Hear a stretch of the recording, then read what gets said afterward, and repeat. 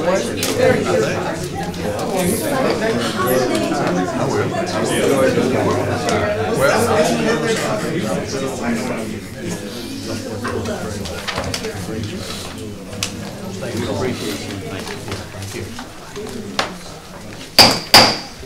morning. Good morning. I'd like to call this meeting to order, and thank you for being here this morning for this board session.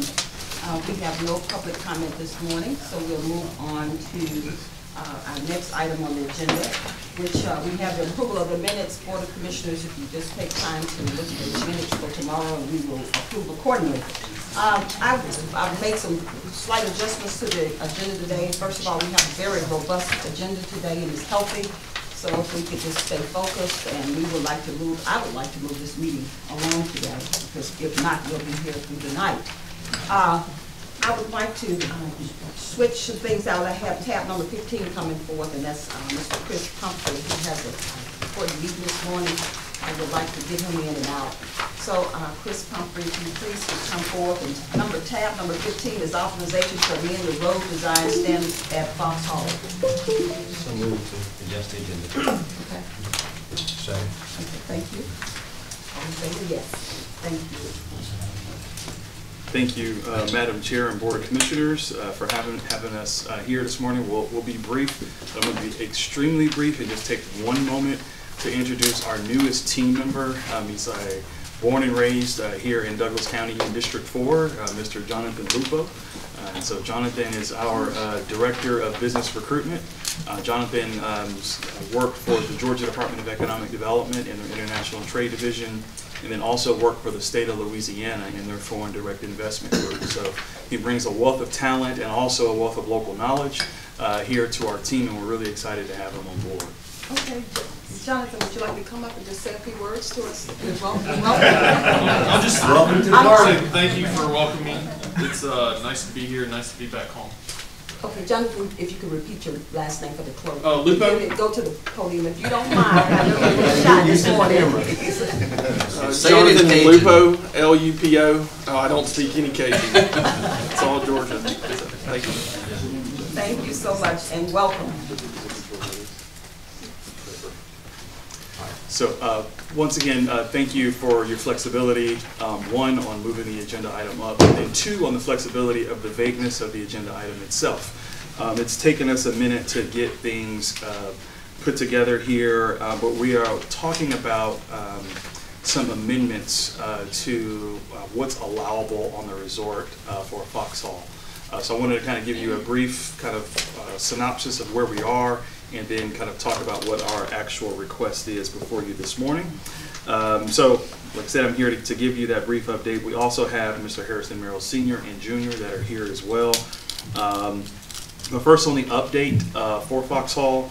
Fox Hall is 85 to 90% completed with the architectural drawings by the Cooper Carey Architectural Firm.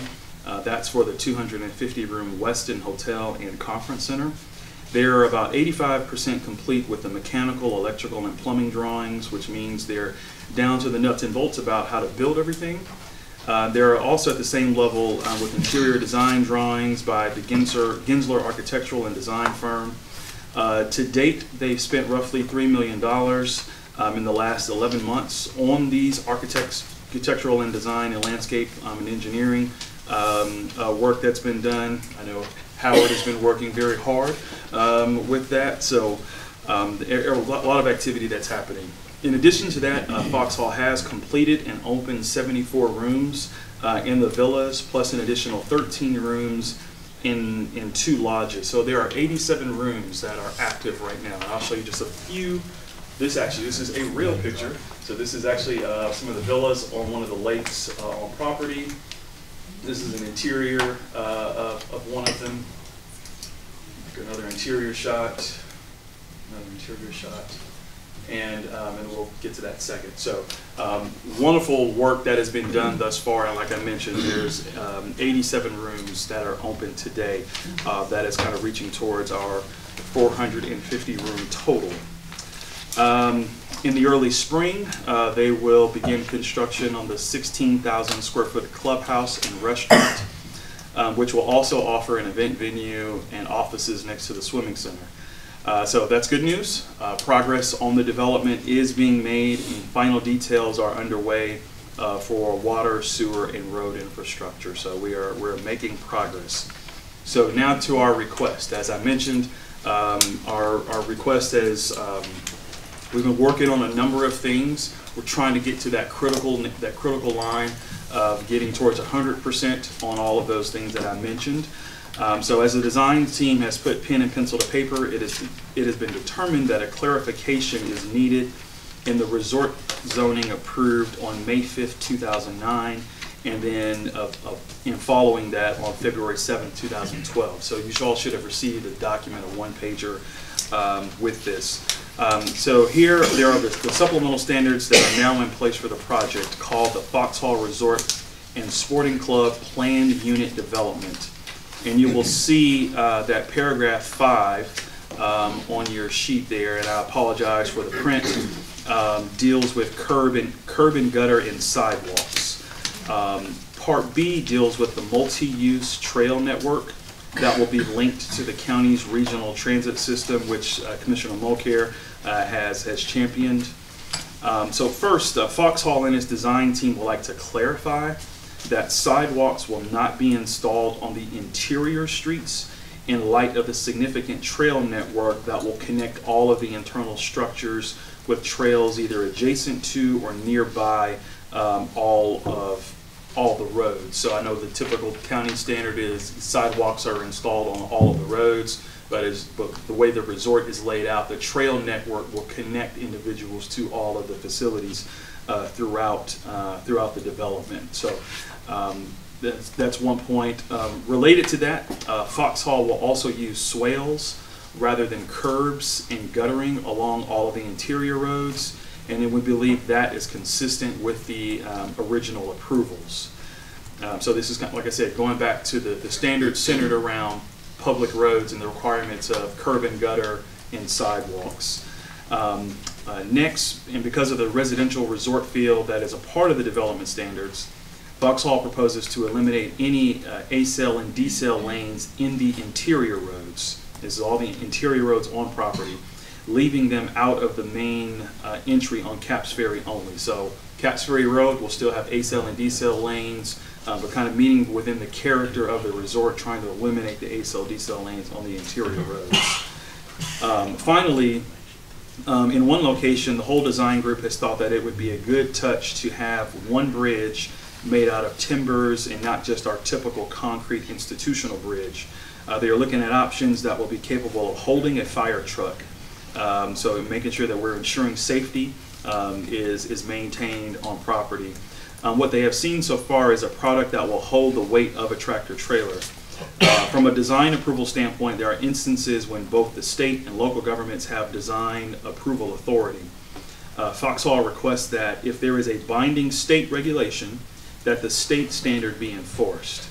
This has come up recently regarding the county fire marshal requiring that a road be constructed along the rear of the west end so that a ladder truck can reach the top of the building. And I'll have a couple pictures here describing that.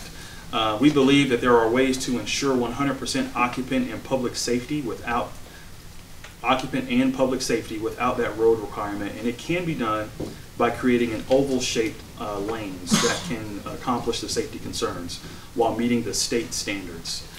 Safety is a #1 priority, but Foxhall believes it can be achieved with a bit of design sensitivity at the same time. To that extent, Foxhall requests that you permit the use of state of Georgia codes and requirements rather than the local county regulations in the event of a conflict. And I'm showing you some examples. This one's kind of hard to see, but other resorts, it is very hard to see. Can this? Yeah. Well, what you have here is a resort hotel and a river right behind it. One of the requirements has been placed is that a fire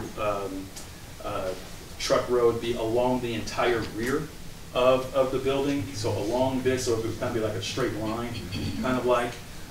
And what they're saying is that state standards don't have that same level of requirement.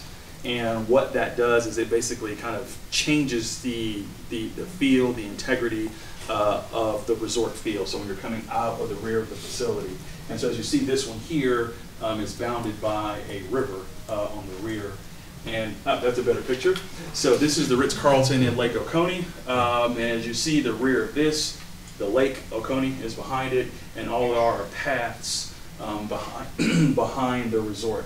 And so it's really just trying to show consistency, and that there are a number of resorts that are like this, which is something similar. Foxhall has proposed in kind of an oval shape that can serve for a fire truck, but then that oval shape will kind of be like this, instead of one large 26-foot wide road running along the rear of the resort. It just takes away from the resort feel in and of itself. So I've laid out a few things. Some of those are related to public road requirements, and also related to the standards that are being asked of them as it relates to the emergency truck lane. So once again, it is not taking away from the public safety. There are state standards which apparently the county standards kind of supersede the state standards, and so they're trying to stick with what the state standards are. And that's all about any questions. Any questions or comments from the Board of Commissioners? Vice Chairman Robinson? Thank you, Madam Chair. Just, that was a lot, but I think I got it. So let me make sure I get this. So I heard a couple of things. I'm going to go back to 09 and 12 in your opening comments. And again, what I heard is there's some standards in place. I'm going back to doing business in Douglas. What I'm looking for is a consistency of our code. It sounds like we may clarify and confirm this for me, that we, the county, introduce code at a higher level, a higher standard, that perhaps, I won't say compromises, but changes the character area of this resort, or this planned development. Is that true? Specifically as it relates to that emergency road, yes. Okay, so, all right, so it's specific, so it's not broad. Okay, good. Second thing is that I heard you talk about a state standard. So is there a different standard for subdivisions as it is for resorts at the state? Clarify what you meant by that. So the state standard is more specifically to the emergency access road. Okay. I can't speak to residential because I don't. It's not my forte there. But it's more specific as to how the distance from the rear of all portions of the building. So if you're approaching the building, you have parking lots that front the building, and so there's easy access to get to it, especially with the height of the building. Then there are some roads on the sides. What is happening on the rear is that when you're walking out of the resort, from the rear of the resort, you're kind of walking into the selling point of the resort. And under the state standards, that oval-shaped road, which has been designed in the rear, is designed according to state standards. So then things from a county perspective have basically said, all right, that's the state standard, but the county standard is that road has to be accessible along all sides of the facility. All right, so I'm going to close my comment because I'm sure my peers will weigh in on the things that are important to them. State standard, there's not that many resorts in the sort of metro area, right? Some of the things that you mentioned, Lake Oconee, Chateau Alon, Callaway Gardens, etc. And of course you've got Foxhall. And a resort in my mind is not a subdivision.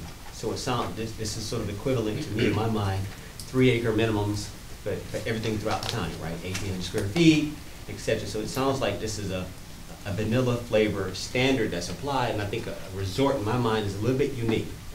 Now I'm only focusing on this one issue, that I would be okay with this particular point regarding public roads. Is, and I want to make sure I get this right. If in fact you're saying that you want to change, you don't want to conform to, you want to have an oval shape versus conforming to our requirement of I guess, fire, and I want my guys to weigh in, the team, I'm sure, regarding this, is that what we don't want to do is ever be in a place where we've got a fire, not heaven forbid. And my trucks are brand new equipment, can't reach, or we don't have enough equipment to reach that hotel. Mhm. That is a standard that I cannot, that I can't overcome that. So, I put a risk component on that one right there. So that's the only thing I looked at. Most of this, I'm like, yeah, I'm okay with. But I need somebody to weigh in that says that, okay, if we go with your oval versus what we're requiring, and if my truck can't, one, get on that oval, or two, it's holes or it's ladders, again, you guys know that's not my specialty, but I can't accept the risk. So can somebody speak to the risk? Like, if I'm all the way out here, away from the side of the building, and I can't, am I putting the holes from the corners to this 5-story? I don't know how high our ladder trucks go. I don't know what this means. I don't know how many we have. Can somebody answer just that one question? And if I could add to that, because I definitely want them to be able to respond to that. The safety is a 100% concern of the resort as well. Okay. Is to ensure that every piece of that property is accessible, and especially from an insurance standpoint, they're going to make sure that that is the case as well. And so they want to do everything they possibly can to work with the county and staff to ensure that there is a plan that is amenable, that works from a safety standpoint. I think the main piece is, what is that solution outside of that road going completely around the building? Can you answer, because I'm still not clear, is it the fact that the truck can't fit on whatever the dimensions is of the circle or the oval, or is it just, it doesn't get you close enough for that hole to have the pressure? I need to understand really what y'all are saying. Yes, yeah. Thank you. For certain. And I believe it was a 20-foot road that the oval is laid out to be, is that correct? Correct. It's a 20-foot road, and I think the request has been made is that it's a 26-foot wide road, and that 26-foot wide road be, like I said, along the building. I have a question for our fire chief. Fire chief, Can you get my question answered, though, Madam Chair?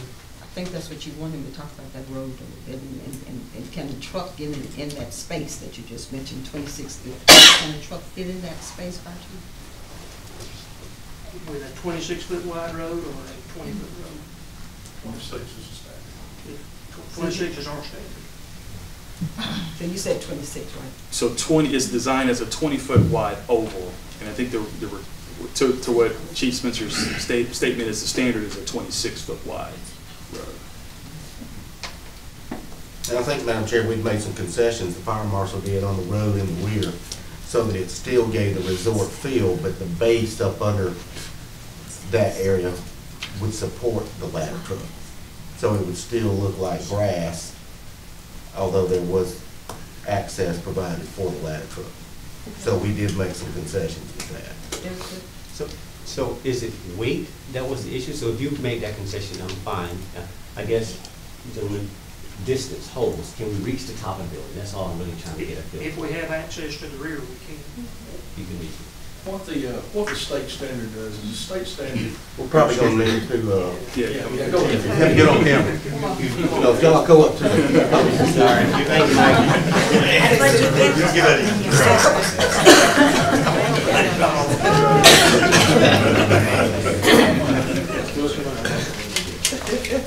For those that don't know, this is Jay Williford. He's our fire marshal. When Scott Bishop retired, we recruited Jay. So Jay's our new fire marshal. Got years of experience with Carroll County, and so he's doing a great job for us, and we appreciate everything he does. Just a couple of points. Realize that the state code is the absolute minimum. Douglas County has chosen to go above that, and we've been very successful in that over the years, and we have in my opinion, although it may be a little biased, I think we have increased the fire safety for our citizens out here by doing that.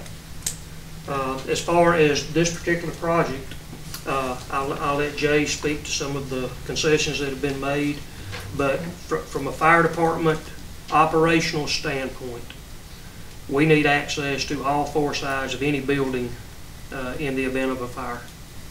As far as the height of our ladder trucks, we have 100-foot ladder trucks, so that's how high we can go. This is a five-story facility here, so our trucks could reach that. Okay. From, like I said, as long as we have the access. From a fire department standpoint, of course, we always want access.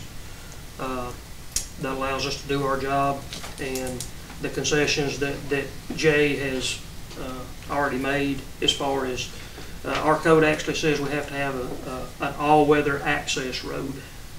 Hard surface. Hard surface. Hard surface, and it needs to, and the code also states 26 feet wide, and from 15 to 30 foot from one side of the building, allowing us to access one side of the building. The state minimum says is basically for engine companies, not ladder trucks. It deals with engine companies getting in close, and it basically leaves it up to the authority having jurisdiction to determine, and it makes a gray area. Really, the state code makes a gray area for us. We've got it in black and white. We've got a code for that, and it's specific, and that's what we've applied here. But we've said, you know, hey, we can disguise it, we can put grass on it, we can make it, you know, put facade around it, bushes, whatever, as long as we can access it. So it's artificial turf. I mean, I'm just saying. the way that some companies have done it, I'll take Google for instance. It's some make a fiber that mixes in with the soil and you plant grass over it, basically, and it's a hard surface that a truck can run on. So that big old truck it will be fine. You can anchor. You can do what you need to do. According to the architecture, or according to the design of the stuff, yeah, basically just mixes in the soil. And we've discussed several options. They even wanted we even discussed some benches in specific areas and you know bushes and things of that nature. You know, to dress it up. The architecture to dress it up. I think the landscape architect was actually the one to come up with the design. Okay. All right. I think, Madam Chair, I'm sufficient for what I need for right now. I'll yield the floor for the rest of my presentation. Okay. Madam Chair, just to give some background information on any normal development, these requests could not be brought to the board. They're not variable. But in this development, when the master plan was approved, there was a section put in there about design deviations. So any deviations from the design, it says, has to be approved by the Board of Commissioners. So that left an opening for the board to make decisions such as these. Now, we did request additional information and more precise information a couple of weeks ago, and I think all we've received so far is what we received this morning. It seems like we are achieving our goals just by keeping everything aesthetically pleasing at the same time. So really, we've accomplished our goals, basically, with the, not a workaround, but it's just an adjustment that you made to keep the beautification in place. Is that what I'm hearing, basically? We have, we're open, the code and the standard says a hard surface that will accommodate the weight of a truck. We're wide open on that. As long as we get our lane in there so we can access, we're open to anything as long as we can get access in there.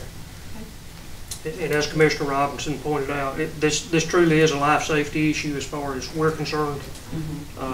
So that's why we're so adamant about it. Okay.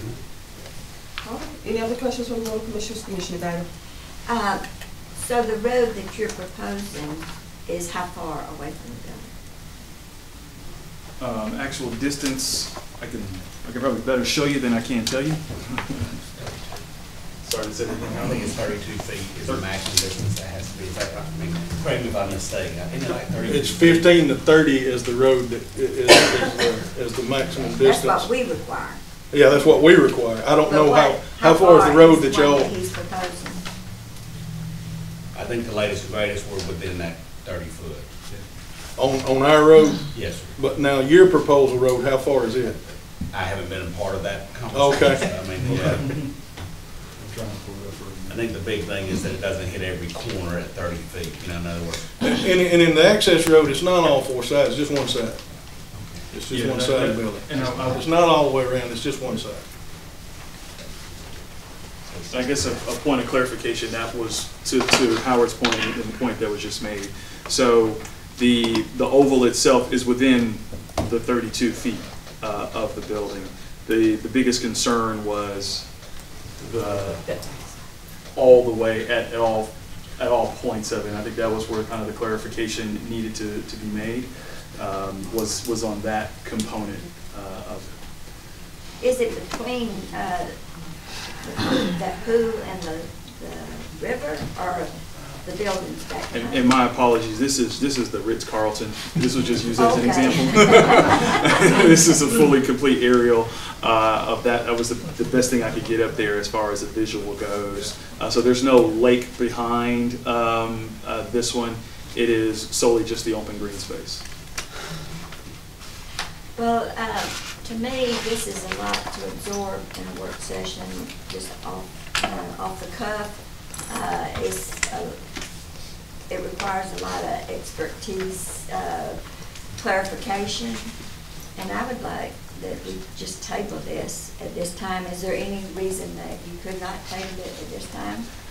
I believe that there are some solutions that I believe we could maybe talk with the fire marshal and Foxhall on, that maybe we could resolve today. Well, why does it have to be, if it's so important, why are you just bringing it to us now at the last meeting of the That's an excellent question. It has taken us, to Mark's point, it's taken us a while to kind of get to this point. We've kind of gone down two different paths. Where we are right now at this juncture is the delay pushes construction and everything back, and we're at a critical point right now where we're trying to get it complete. Albeit it did take us a while to get to this point. But a couple of weeks wouldn't be that damaging, I don't think, for such an important issue. Yes, ma'am. You know, if we sign off on this, and God forbid there is a fire, it could come back on the county too, because of we deviated from our own code. So Sure. I think we need to look at this more closely, talk with the fire chief and everything. This is a lot to absorb, and then vote on it tomorrow. Completely understand. Had you come to us sooner and talked to us individually, that may have helped, but I'm just not ready to vote on it, and I yield back. Okay. Commissioner Mulcair. I'll start off with concurrence with Commissioner Guyver. I guess I'm curious, number one, that the executive director of the Development Authority would be making a pitch on code variance and code changes. And the fact that you alluded that y'all have had to work through a lot of issues to get to this point over 2, 3, 4 weeks, well, whatever the time frame. Yet the expectation is the commissioners are going to come to a conclusion, in 24 hours, or right now here today.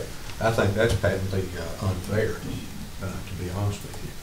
And I would like to table this and have more discussion. And there's a lot of changes in here. I'm seeing that sidewalks would not be required as a big, huge change to a development concept. So I would prefer to table this and have some more discussion with staff, be it fire services and the development services. And I yield back. Okay. Any other comments, Commissioner Mitchell? I'll just in closing.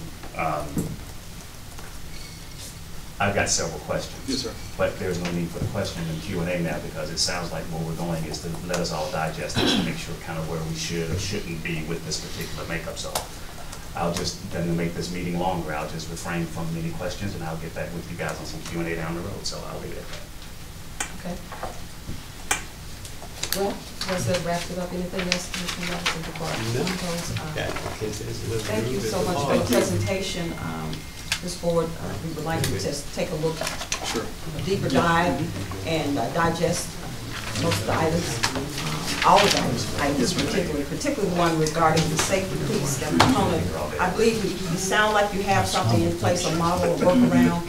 And once we look at it and make sure that we've dotted every I and crossed every T for the citizens here in Douglas County, then we can go forward. Yes, ma'am. So it should, I'll work with my board of commissioners to see if we can put it on the first agenda in January. That gives you 2 weeks to look at it, and then we'll take a look at it again in 2 weeks. Yes, ma'am. Thank you so I much. believe that's fair. And then also, Mr. Pumphrey, if you would like, you could talk to each commissioner, like we typically do. If you want to talk to each one, so you can just lay out the plan so they can understand if they have some specific questions. We will do that. Okay, and then we'll have it on our agenda in 2 weeks. Thank you. Madam Okay. Chair, can we have access to Joe Fowler? I mean, I get, I appreciate our executive director of economic development, but I think this is the private side need to be talking to us, not necessarily him.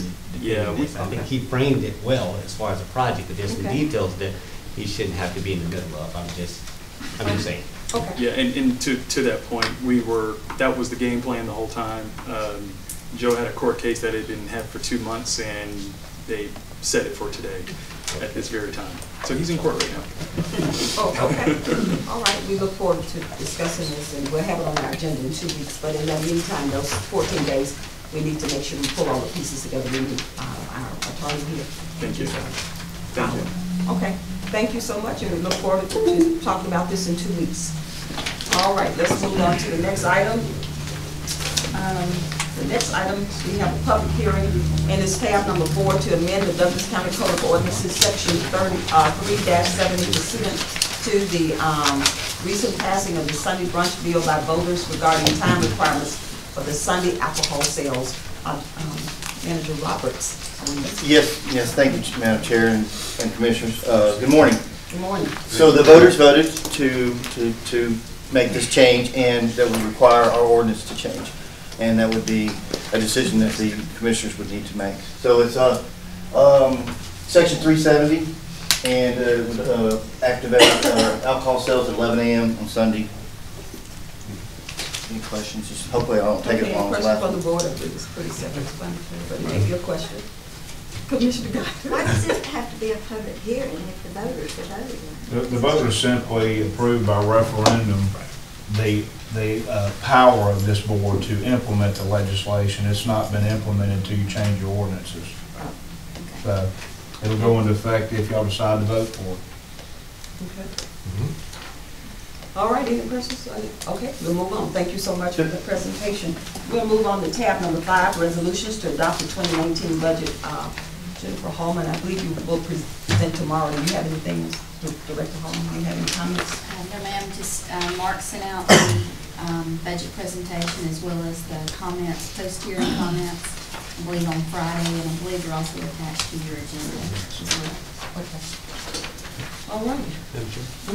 It's just a point of clarity. So tomorrow's, this is an adoption meeting, this is not a public hearing, and what we're doing is what are we doing? We're reconciling any changes that have done since our last public hearing, is that? That is accurate, true. We'll be discussing it as well. It's on the agenda for the finance committee this afternoon. Okay. Thank you. All right.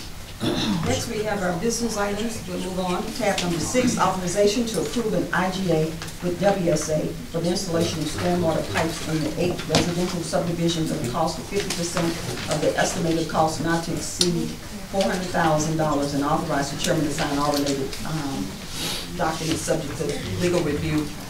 Mark Teal, our county administrator. Yes, ma'am. I was asked to get with Gil to develop an MOU or an IGA with WSA.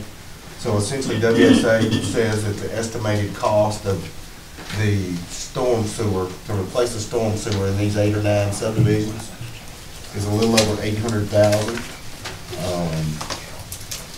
So what the IGA says is that the county will pay for half of that, up to $400,000. So if it ends up being 900, we still pay 400. If it ends up being less than 800, then we pay half. So at the most would be 400,000, and it's over a 5-year period with the first payment beginning in 2020. Any questions from the board of commissioners? Madam Chairman, I met with Gil just by happenstance this morning at the Chamber of Commerce, and we have some proposed changes, but I think Mark has summarized the generality of what the agreement is. I did get, just so y'all know, not only is this an economic development issue, but the infrastructure benefits the public system, and so that's the key to your ability to be able to do this. And Gil concurred with that it benefits the public system. We've made a couple changes, and they're too lengthy to go into, but the primary one is I subjected y'all's payment over the 5 years to the work actually being done. And also there's a stay period if the work is not done, and then a closure period if the work is not done within the 5 years from January 31st of 19. But I don't think that's going to be problematic. We may have a little bit of different view on what the current stormwater management agreement says, but in essence, I think y'all can go forward on this based upon the public infrastructure, improving the public health, safety, and welfare of the public. And Gil did concur on that, so they haven't seen our changes, but I think those will work out. Okay.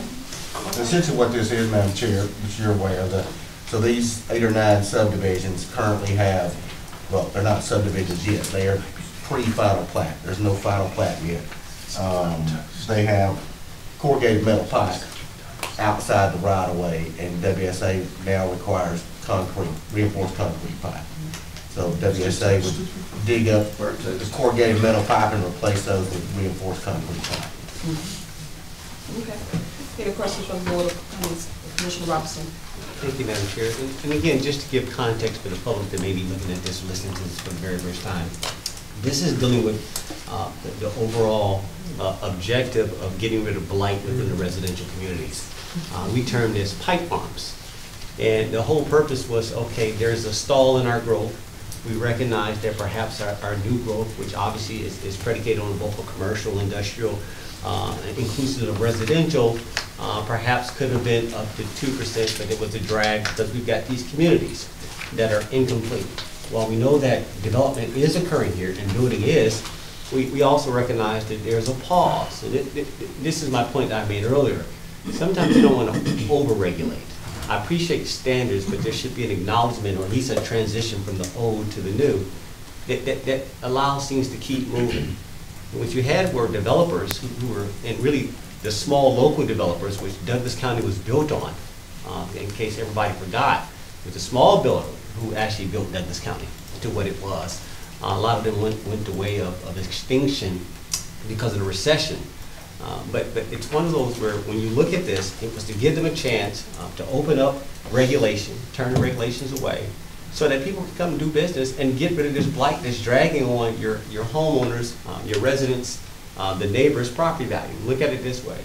If we complained about an empty house that's foreclosed, think about an entire pipe farm and the long-term effect of this pre-existing condition that needed to be addressed. And again, this is just for context and for the record.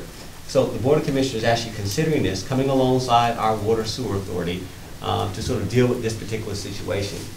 I supported this. This is something that we had at least 2, I know James, you guys were aware of at least 2 to 3 meetings that I was involved in. I know there was a lot of sub-meetings. We know we had stakeholders, we had builders, we had realtors, we had bankers that were in the room that participated in coming up with the solution. But this is something that's necessary. We're trying to be an administration that deals with very tough situations. And I just want to show that I support this. And I'm glad that, Ken, I appreciate you keeping this tight, making sure that legally this focuses on just this project. Our job is with this is not to sort of promote past errors or future errors, but just to deal only with this particular issue. So I yield back, Madam Chair. Thank you. Okay. All right, any other commissioners? Yes, just a couple. Ken, just for make sure we're clear, because I know there was a lot of conversation being had about WSA providing the pipes, labor, which installing it and all this other good stuff at a cost roughly about $800,000. Am I correct? Yes, they estimate 800. We're capped at 400. I got you. I don't want to exact. I just want to kind of make sure that that's what that all includes. Because I know if you technically look at it, because with the labor and all this other good stuff, it could have been a whole lot more. But they're putting it in themselves to offset. No, I think they're contracting. I think the total cost is $800,000. Oh, got you. Okay. And if it's more than that, we capped our contribution at 400,000 over 5 years. Got it, okay, good. So if it goes over, the way I have it written, they would assume the excess cost. Got it. Because they actually can control a little bit with in-house labor Yes. and contracting Yeah, out. that's fine, that's fine. And the 5-year period, is that roughly about $100,000 or so per year that they're anticipating as we pay WSA? I think it was 80, it was around, it works out about That's 80, okay. I That's want to say, Got it, that's okay. But Starting in 2020. 2020. 2020. starting in 2020, in a 5-year period, about roughly 85,000, whatever that number is. Let me make sure I'm on 2020. 80, that's okay. Yeah, the first payment, January 31st, 2020, and I put, provided the reimbursable costs have actually been incurred. In other words, if for some reason it doesn't go forward, we wouldn't make that payment. Right, until they've actually incurred the cost Right. of building that particular. How many lots? I know we're talking about 8 to 9 subdivisions. Roughly how many lots? 387 single-family units is what the contract says. 87. Now, I'm relying on data that was provided by them, so I don't, 387. 387. Oh, 387. 8 subdivisions and 387 lots. Okay. Got it. Okay. All righty, so, and you'll get the clarity of in writing what that really all will entail. I'm assuming you got that, so we can know exactly how many lots. Our cost, when we incur this cost of roughly $80,000 per year for a 5-year period to offset this $400,000. Right. They'll have to submit something to Jennifer. The way it was originally structured, the cost just began in on January 31st of 2020 and for the next 5 years. We've modified it to say that, provided that you've actually incurred the cost, and if you haven't incurred the cost, the payment stayed.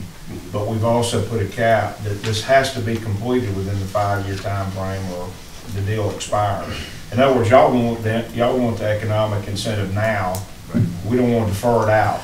So we're putting incentives around them to get the job done. Right. So hopefully they'll get it all done within the 5-year span, so we can kind of make our payments and be done. Right.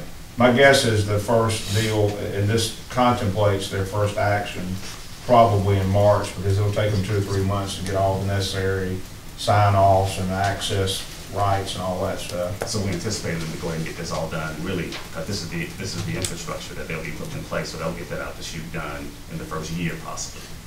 You know. Mark, do you know? I don't know that answer to that. That's the objective. That's Right, the but objective. that don't make sense, because I can see them trying to piecemeal this per lot, per. No, Right. Yeah, because it's not per lot, per Right. subdivision. That's so, exactly right. Well, technically not a subdivision yet, but. Right, right. But yes, their plan is to do all of them the first year. Got it. And last but not least, you said 8 to 9 subdivisions. Can we get a list of those subdivisions? Yes, we can get a list of them. Okay, yes, so I'm just curious. I know a couple of them are, but I didn't realize it was 8 to 9 of them. But I can remember back in that 2009 and 8, 9, when this kind of started to occur. And these are the last ones, so what happened was they built all the infrastructure. Yes. So the roads, storm sewer, water, sewer, got right, the final plat stopped. Yep. And does any of these subdivisions fall in the city? Not in this agreement, no. There was one, but I think they finished that subdivision. I mean, they replaced the pipes themselves. There was one in the city. Okay, because that's why my concern was whether or not this included those guys, No, but you're saying? does not. Okay, so that particular one that you're speaking of, that was in the city, they've already replaced it through the city, whatever they agreed upon. Yeah, the developer Right. finished that one. Yeah, okay. All right, on the developer. Okay, all right. I'll leave it at that. I'll yield back. Okay. Move on to the next one. Thank you so much. Tab number 7.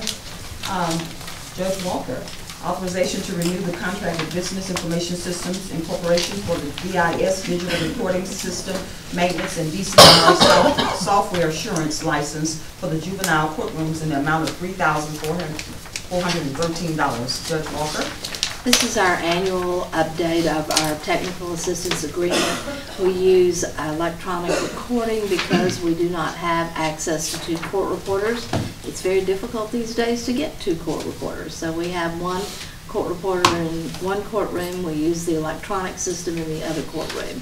And this is just our annual maintenance agreement. It's always been in the budget, it remains in the budget. but it is more appropriate for the Board of Commissioners to sign that agreement than me, because I really have no authority to do that. Any questions from the board? Commissioner Geiger?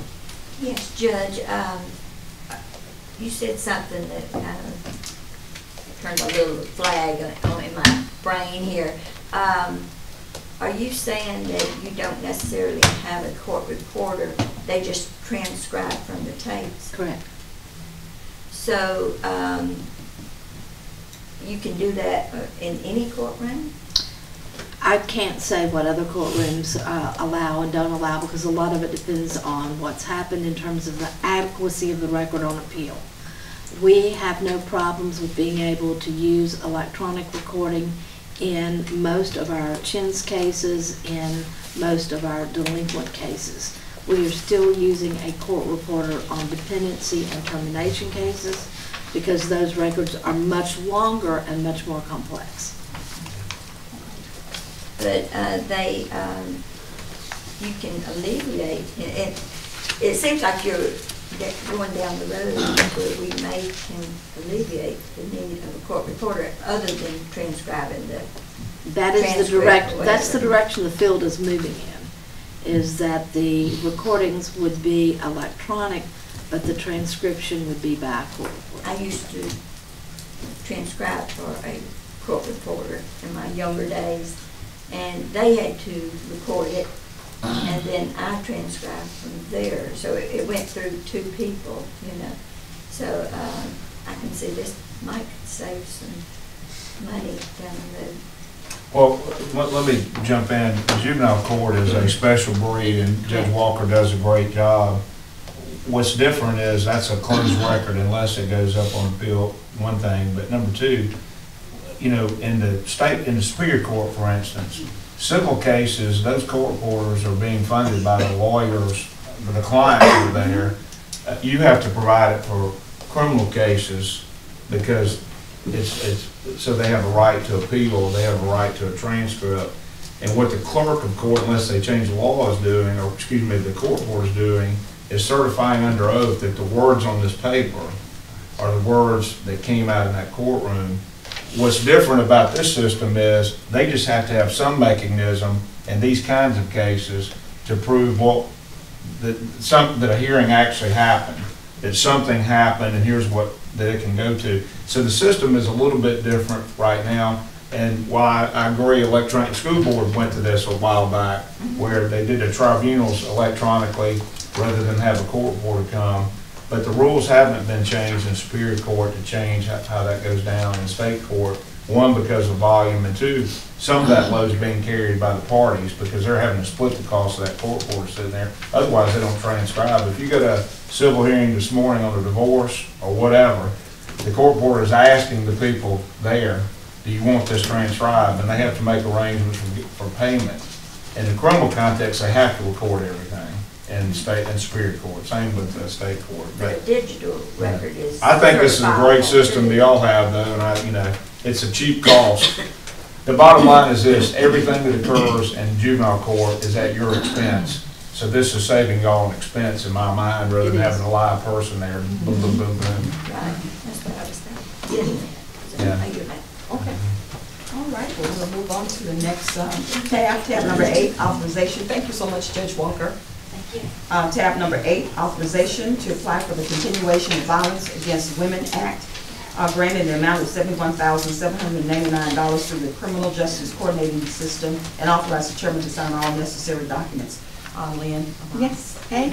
Good morning. Good morning. This is a grant that we've had since 2014, and it goes to our domestic violence prosecutor. So we are required a 25% match, but we've had it since 2014, so we've been able to do that. Request continuation. Thank you so much. You're welcome. Thank you.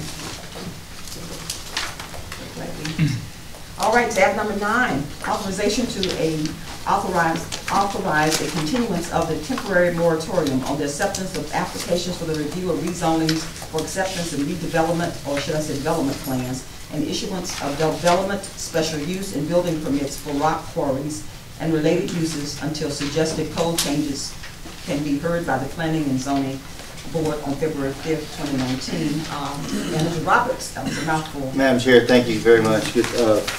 Sorry that item is so lengthy. I guess what we need to do here is actually extend this moratorium for 90 days. In regards to we have a P&Z meeting actually February 5th and also March 5th. And at either one of those meetings, they could do code changes. The issue that we're having in making the changes is the attorney that we're working with is having trouble finding an expert that can weigh in on some components of the change. They had gone to the private sector, some consultants and things like that, tried to have that discussed, and they're having difficulty. So now they're looking at some colleges, professors, things like that, trying to get the appropriate. Yeah, and let me kind of weigh in on that. Sure. The issue with that is this: the private sector is concerned about helping us on this because then they would be conflicted out on presenting private parties that pay them a lot more money. And so we're going to academia because we have to have a educated professional basis for what we're doing. Now, the agenda item says until it can be heard on February 5th, 2019, but I want to make it clear, the resolution is to extend the moratorium 90 days.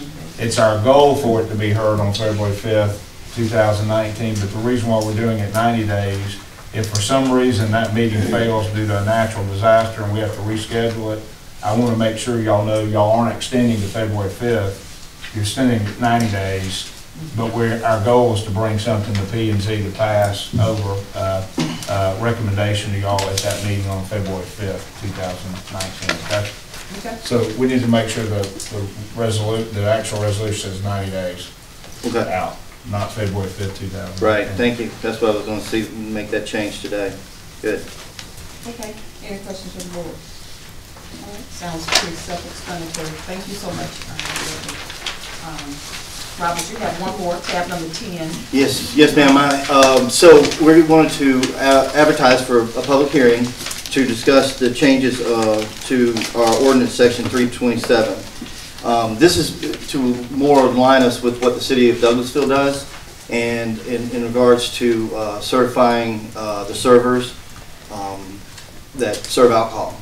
And so the proposed changes are behind me on the board. Basically, these individuals have to go do the background check, and then they have to come downstairs and get their laminate, and then there's a RAS certification that we require where the city does not, and that's an extra $30 as well.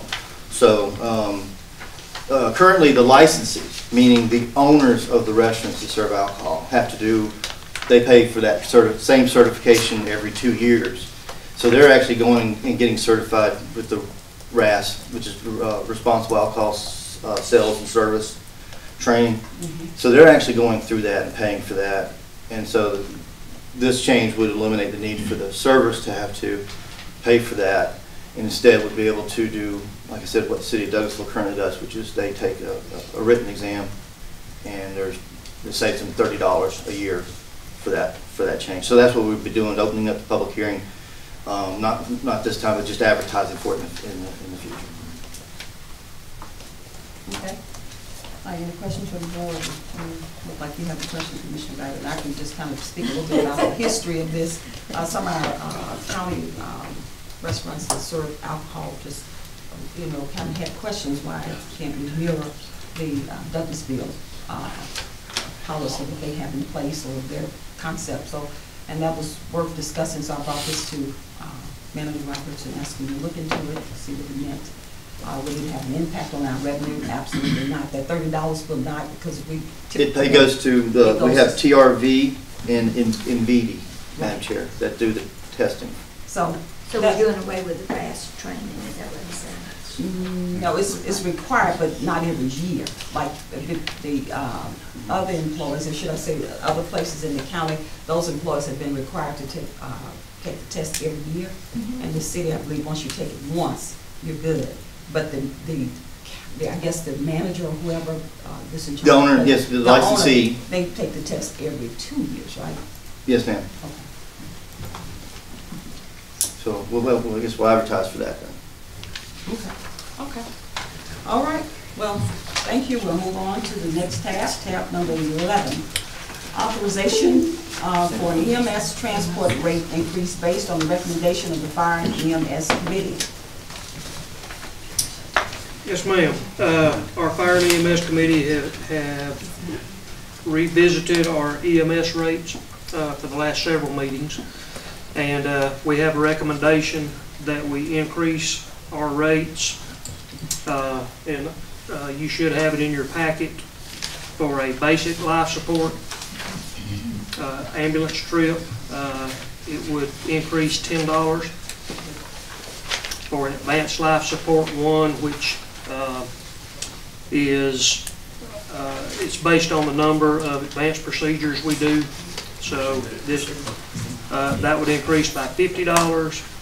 An advanced life support 2, which would be additional procedures, would increase by $74. And then our overall mileage rate would increase by $1 a mile. Okay, any questions from the Board of Commissioners? Chief, I'll go Commissioner Guyton, who's the chairman of that Fire and EMS Committee. Chief, this is to bring it up to the surrounding county, Well, and more in line with the surrounding counties. what we were trying to do is get as close to the national average as we could, and we looked at that, and we're Then we looked at Georgia. and then we looked at Georgia. Yes. This brings us up To Georgia. to Georgia Yes. standards. So that we didn't go all the way up to. No, we didn't go all the way up to the national. Okay, just want to clarify that. Okay. Commissioner Gotti just clarified that this would be Georgia standards. She's the chairman of the Fire and EMS Committee. And also, I have just one question. It's my understanding that this is just so we could make sure that from a reimbursement component from the insurance companies, not, would it have a impact on our citizens? Could you talk about that? Would they have to pay more, or is just for reimbursement purposes from the insurance carrier?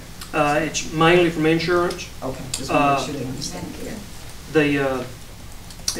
I talked with finance this morning, confirming what we had the numbers that our AMB had given us, or the folks that do our collections for us, and based on the payer mix and the which they were based on the national average rates. The estimated revenue would be about $74,000 a year, but that's going to be plus or minus depending on the payer mix, which can change, from month to month. So it will help us some. Okay. Any other questions? Vice Chairman Robinson. Yeah, just general question. So, on average, how many? And I know this is probably like with the coroner, you don't know the volume goes over time, but on average, how many trips do we have per year? We are on average for this year to have about 17,000 calls countywide. 80% of that 17,000 will be EMS related. EMS related, right. Realize too that we can only charge if we transport. Only we. So there are a lot of those calls that we go out on and we don't transport, so there is no charge. Oh, so if you just show up and I've got some type of high blood pressure, you stabilize me, right? I mean, just whatever. Right. Okay. All right, that's the first question. So, Director Hallman, how much money does this generate for us in general? I believe the estimates, Michelle, you want to talk? Do you mind talking about this? Thank you. Sorry, I tried to. My bad. All right. Good morning. There are a number of factors depending on the type of transport, the type of insurance an individual has. What our billing company did is they looked at a year's history of our payer mix, whether it was Medicare, Medicaid, or private insurances or self-pay, and they estimate if we went to the national average, it might yield as much as $74,000 increase a year. That could go up or down with that payer mix, and because we are coming in slightly lower than the national average, it may be a little less than that.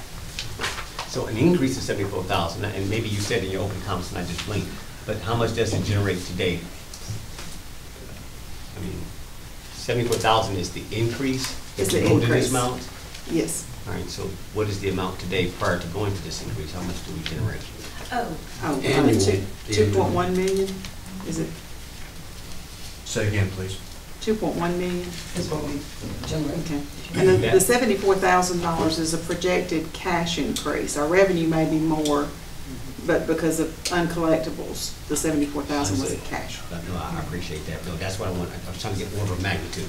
You've answered the question. I yield back, Madam Chair. Michelle, if you could just respond a little more about that reimbursement component that's from the insurance carrier to allow the citizens to understand that it will have a minimum impact on them. Because I don't believe we've been being reimbursed or paying what we should pay, I guess, for these trips. Can you explain it a little more? Help me. Well, the impact to an individual would vary with their insurance, where they're at with meeting their deductibles and what type of, how their plan covers. The majority of our transports, however, are Medicare, Medicaid, and they won't be affected by this at all because we're a Medicare provider. We accept what Medicare pays, and then there is no balance billed to the individual.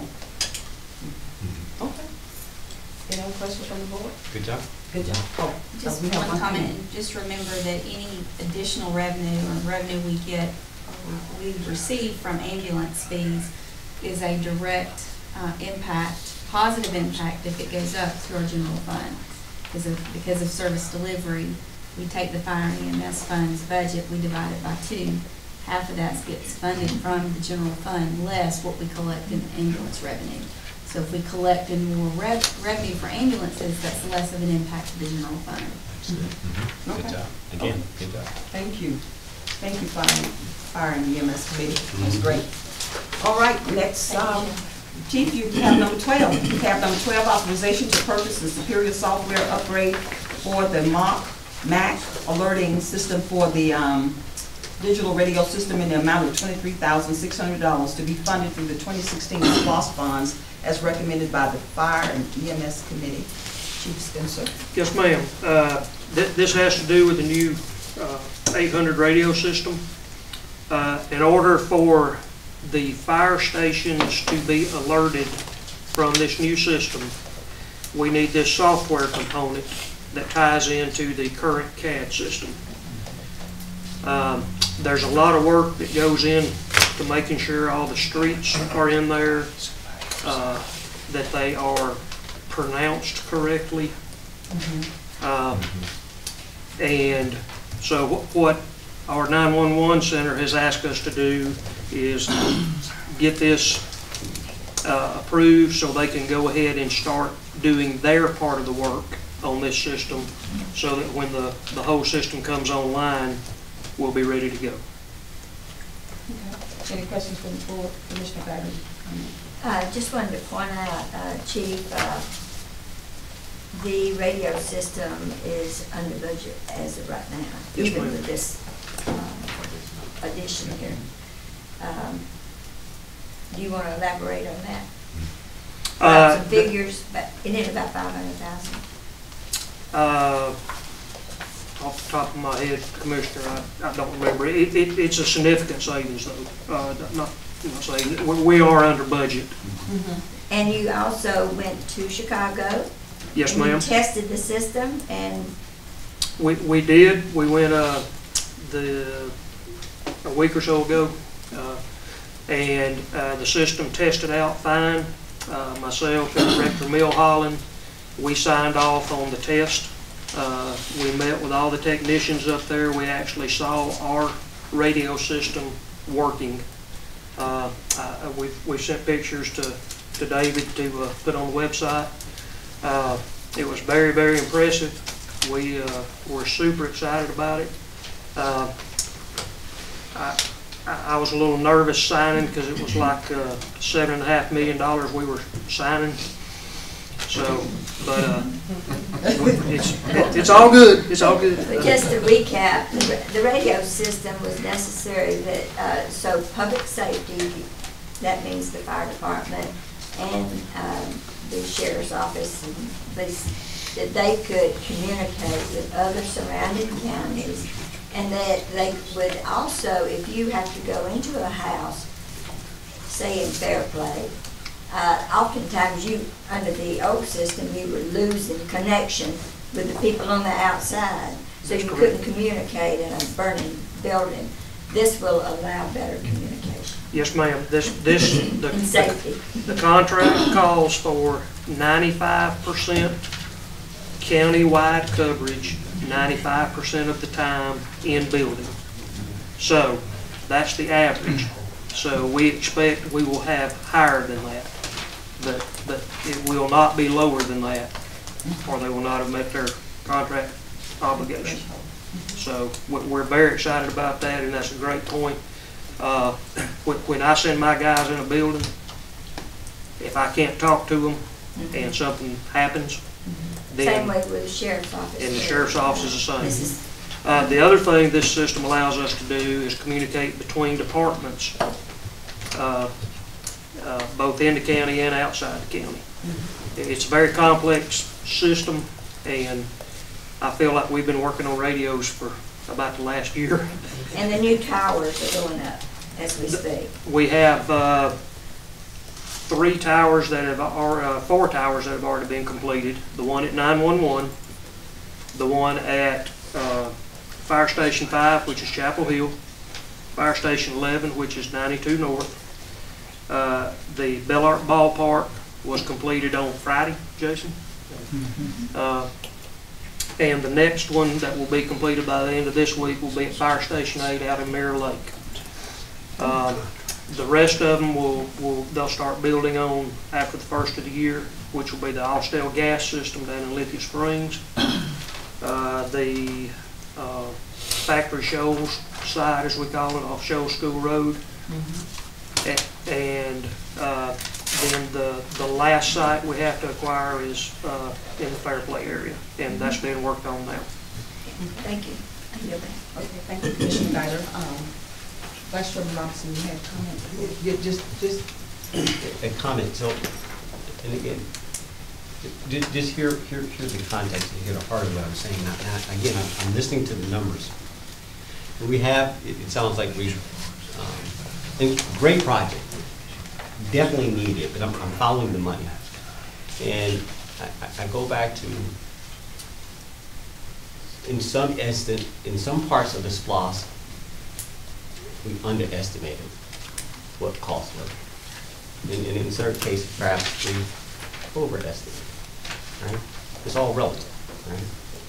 And as I look at this excess, these savings, and whether it's true or not, I mean, in other words, well, the savings is the savings because that was sort of what we set aside, right? I'm thinking about, we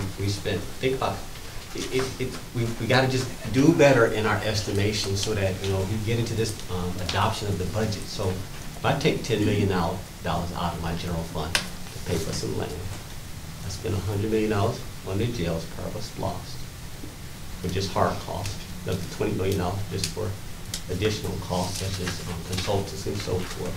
I add another $20 million, right? And so I'm looking at this and I'm sitting here and I'm like, okay, but I can't use the excess of that to go get cars. That impacts my general fund, that prohibits or puts a constraint on salary increases, pensions, etc., right? The general fund is sort of a scarce place, right? It's something that you should protect, and there should be it's your bloodline. It's the thing that you need to really make sure that it's a legal thing. When you have a SPLOST, I think that the SPLOST is like capital. It allows you to go do some heavy lifting. Thank you, General Assembly, for creating that type of funding source. I really appreciate it. But this is just for the record, for those who will sit at this seat at this table in the future, that they recognize that, okay, don't so narrowly define things that you bet everything on just one part of government, right? It needs to be inclusive, not exclusively only this. I understand it's important and it's a priority, but I'm looking at the spend, and I'm like, and I get it.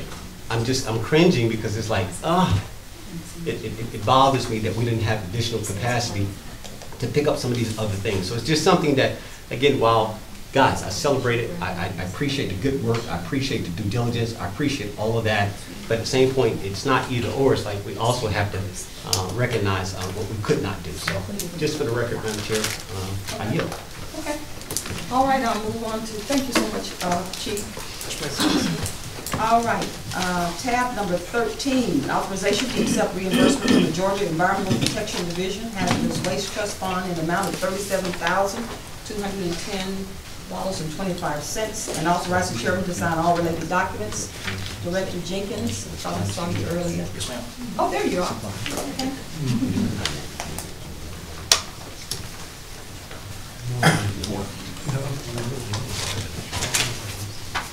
Good morning, I guess it's still morning. Yes, good morning. Yeah, you still there. Madam Chair and Commissioners, we do this for 5 years. There is a fund that the state EPD sets up for various tasks. Scrap tire fund, maybe, cleanup of hazardous waste sites.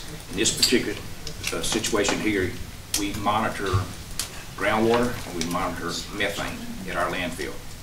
And if it has just a minute amount of constituents, it's not exactly right, it doesn't pass the test, then we can get reimbursed. And it typically runs, in this particular case, this one's $37,000. It has been up as high as $50,000 or $60,000. So it's a great program. What we hope for is they don't take that money and use it for something else, like toll roads and that kind of stuff. But that's it in a nutshell. Asking for that, and for Madam Chair to execute it, there is a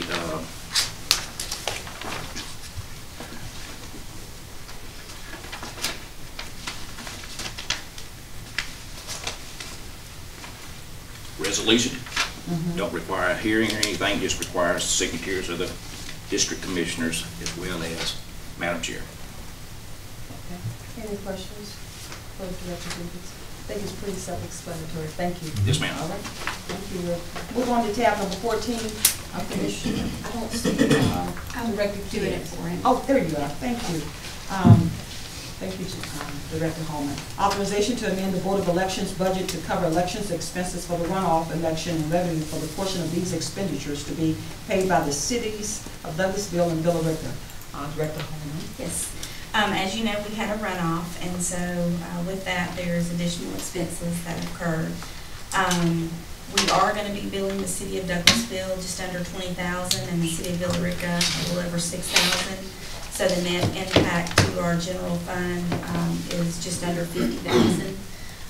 Milton couldn't be with us today, so he just asked that I bring this before y'all and asked to amend this budget for this runoff. Okay. Any questions from the Board of Commissioners? Commissioner Mulcair. Yeah, I was recent ACCG Board of Managers meeting, and it will continue to be one of their initiatives to modify our runoff requirements to what is typical across the United States. We're one of a handful of states that requires a 50% plus one limit on electing someone to office. And they're going to run back up to the General Assembly and see if we can get that modified to whoever gets 45% or more. And it will save the counties and cities a lot of money across the state. So I yield back. Okay. All right. Thank you so much, Commissioner Mulcair. Thank you, Director Holman. I'll move on to the next item. Tab number 15 we already covered. Tab number 16. Madam Chair, may I say something about 15? The way it's written talks about roads. There are some design standards that they're looking to have variance from that are not what was discussed strictly. And some of which I have no issue with, some of which I do. So as it moves forward, I'd like the opportunity to have input into it. Okay. All right. Thank you so much, Director. All right. Next, we'll move on to tab number 16, authorization to renew professional services agreements and MOU for services for the state court DUI drug court, and authorize the chairman to sign all related documents. Good morning, Anita Granger. Good morning. These are just all of these PSAs and MOUs. There's 2 MOUs. One is for our counselors, that is Ascension Counseling and Mental Health. That has not changed other than a 4% increase in the fees that we're paying. Most of those fees are paid through date funds and/or grant funds, and some participant fees as well. The PSAs are for our people that come in and collect the urine screens for us in the morning. Those remain essentially the same with a slight increase in their fees as well. There is a new MOU for a new lab that we're using. They're called EverHealth, or otherwise known as EverTest LLC. They're saving us money in the long run for our drug screening. Those are also paid through grant funds and date funds if they need to be supplemented, so they don't affect the general fund. EverHealth has, we're all electronic now, so the chain of custodies and the requisitions are unquestionable in a court if there's anything that needs to go to court. So it's really been a good change. The staff is very excited about it, and like I said, overall it's saving us money in the long run. So those are good things. So if you have any, I mean, I've got the copies. I believe legal has them all. I've sent them all to Ms. Moore for them to look at to make sure that there's nothing that needs to be changed in them. But again, these are all, other than EverHealth, the other 4 are all the people that are still currently working for us this year. You all approved them last year, and it's my understanding that I have to come back every year with a new contract, so that's why I'm here. Okay, thank you. Any questions for Mrs. Granger? Thank you. Great, thank you so much. Y'all have a very Merry Christmas. And you too. Thank you. Tab number 17, authorization to adopt the 2019 state and federal legislative agenda. Director Stanley. Good morning. Good morning. So before you today is the 2019 state and federal legislative agenda. This document, as well as the other information, was presented to our state legislators on November the 30th. And the document includes 15 state legislative priorities. 14 of them are listed in your book, plus an additional legislative priority that was added by Commissioner Mitchell. So we have 15 of those. I don't know if you guys want me to go over them in detail in the interest of time, but we're just asking to adopt the state and federal legislative agenda in order to move forward this year in at the Capitol. Okay. Any questions from the Board of Commissioners? Yeah, Madam Chair. Vice Chairman Robinson, you have a comment? Yeah, so all we're doing is just passing a resolution of adoption. That's and that's it. Yes. There's no action to be taken by us. So what comes out of this, just for the record, sure. We passed this resolution, these items, and what does the state do, just for the record? So pretty much what this is it's like the playbook for the county, or my legislative marching orders when I go down to the county, to the Capitol, and when I go to DC. These are the things that the county will be pushing as priorities. So it simply just lets our legislators know that these are the things that are important to the Board of Commissioners and to Douglas County, and any bills or legislation that would fall within those categories, or they already will know that those are things that the county supports or we don't support. And just for clarity, so when our local delegation met with us, and we talk about the county's priorities, this is really just the Board of Commissioners' priorities. That's correct. There are other priorities that may come out of other constitutional officers, other jurisdictions, yes. etc. Is that accurate? That is correct. And one of the things that I do when I compile this book, I do reach out to all of our constitutional officers and all our department heads to get their input. So a lot of what they ask for is similar to what's in the book, but some of them do have their own separate priorities, as well as the City of Douglasville and the Board of Education, but they all have given me copies of that, so we can just kind of have everything together. Understood. Just want to clarify, this is just what the 5 of us are interested in. Yes. It is not to constrain the thoughts and desires and needs of the other areas. That's correct. Thank you. Okay.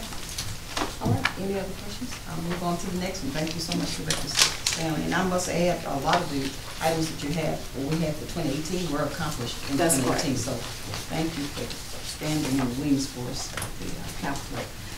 Tab number 18, authorization to accept the Keep America Beautiful Duracell 9-volt battery grant. Can you tell us a little bit about this? Yes, ma'am. So back in August, Keep America Beautiful and Duracell had a grant where they were offering 9-volt batteries to the community. I did apply for the grant, and we were awarded $92,400 batteries. This will be this will be beneficial to the Douglas County community, because if you go in any store, these batteries, just for 2 of them, they're like $7.67. So they average about $3.75 a battery. So this would be a benefit to the Douglas County community, over $340,000. I've been working with our fire department. We will be packaging the batteries and giving them out in sets of 3s like this. Keep Douglas County Beautiful has a host of activities planned for next year in order to be able to give these batteries. We will be having a battery replacement event in February where we'll be exchanging batteries. We have some cleanups scheduled for March and April where we will also be offering batteries. And also in January, we'll be partnering with Home Depot and the landfill, and we'll be people will be able to bring their Christmas trees, and we'll be giving them seeds and batteries in return. So we just ask that you guys accept this grant so that we can give these batteries to the community. Is it you said 92,000? It's 92,400 batteries. Okay. Commissioner, do you have a comment? Yeah, just, okay, I can't even fathom. Where are the batteries at? They're in the bottom. They're in the bottom of the building right now. We just got them about I want to say about 2 weeks ago, maybe. All right, no, I just, okay, so there are literally 90,000 batteries. How many homes do we have in the county? 50,000, 60,000? I'm just trying to get an order back. Well, I will say this, Commissioner Robinson. We're going to give them out 3 at a time, and Keep Douglasville Beautiful was also awarded about 36,000 batteries. And I received a call from Deputy Chief Zackemeyer last week saying they've already given most of those out. There is a demand for these batteries. Okay. So we definitely have people who want them. All right. So again, just trying to recognize that everybody doesn't follow us. Everybody doesn't get, we've got 15,000 people part of our What's Happening email distribution. There's always people who just are not in the loop. And I want to, whether it's through stores, everybody got to go to the grocery store. The majority of people have what we want to call children go to school, right? I'm trying to figure out, okay, how do we really get these out? And are they only to be used for smoke detectors, or are people getting them for toys? I mean, what's the purpose? The purpose is for smoke detectors and carbon monoxide detectors, I believe. But you can use them for, I guess, anything that a 9-volt battery can be used for. Just for clarity, just for the record, 90,000 is just not come get a graph to sort of replenish. Right. It really had a purpose, and I just wanted to drive home that point. And just trying to see, if you got 120,000 batteries, there's 50,000 houses here. I don't know how many apartments. I was just trying to get a feel for how much coverage would that be, but I think I got what I needed. I'm good. Okay. Thank you, ma'am. Madam Chair, if I may, and I normally don't talk at this point, but if there is excess batteries, I can tell you one of the biggest needs at Operation Christmas is these kids getting toys and they don't have batteries. And a lot of people that donated toys tape batteries to them. But if there becomes excess that's just sitting, I'm sure the ELF squad would love to put those in kids' toys, whether it be this year or next year. But just if there's excess, I know that has another purpose potentially. But if it becomes, but they're going to get wasted, let us know, please. These are 9-volt. Well, some toys, not all. Most of them are C's or D's, but we can't take 90,000 9-volts because most things. But nowadays these what do you call those things that hover? Drones. Some drones, believe it or not, can take the 9-volt. And some the smaller children type drones. I'm not talking about ones that fly around and interfere with planes and stuff. But there might be a need for some of the batteries if y'all have if they're just going to be lost. Are you still taking donations to We're not advertising that, but we are taking donations some. Thank you. All right. Okay, thank you so much, Director Stanley. I appreciate you 90,000 batteries, because we are really lucky. Some counties apply for these batteries and didn't get them. So we did secure this grant, so thank you so much. And we have had offers from other counties. If we don't use them all, Cobb County specifically has asked to get our excess. So a lot of counties didn't receive the grant, but they have definitely been watching our batteries in case we don't use them. So thank you, Chief, for helping us. Good stuff. All right, we'll move on to the next item, tab number 19, authorization to award the bid for concrete materials to Wayne Davis Concrete for the period from January 2019 to December 31st, 2019. Director Peacock. Yes, ma'am. We submitted a request for bid We received one response back, and that was from Wayne Davis, our local concrete contractor. Their prices increased by about 5% over the prior year. They were our prior year vendor as well. So we're just recommending that you accept the prices from Wayne Davis for concrete for next year. Okay. Any questions from the board?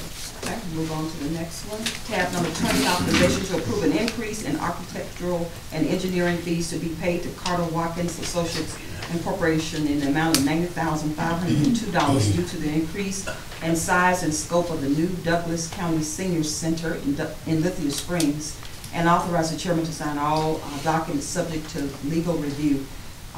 And this is a revisit from our last work session.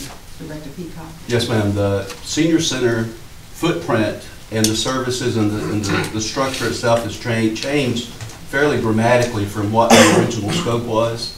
And because of that, I think there's a, Mark, how much is the additional expense over the initial cost?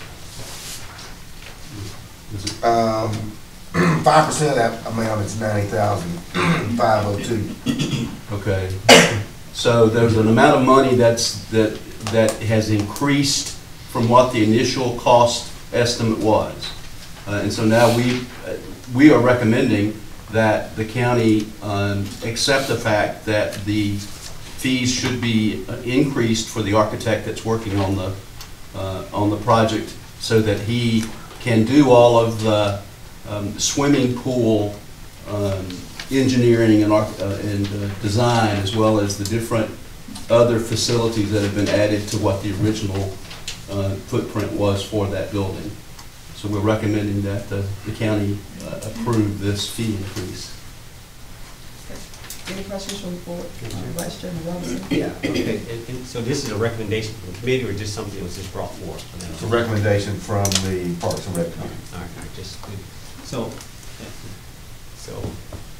and I again, when I heard the scope creep, it was added for this footprint, which I'm good with. And I think Boundary Waters, but that was different than this one, because this is a deliberate, we want to expand it to meet the needs of the people.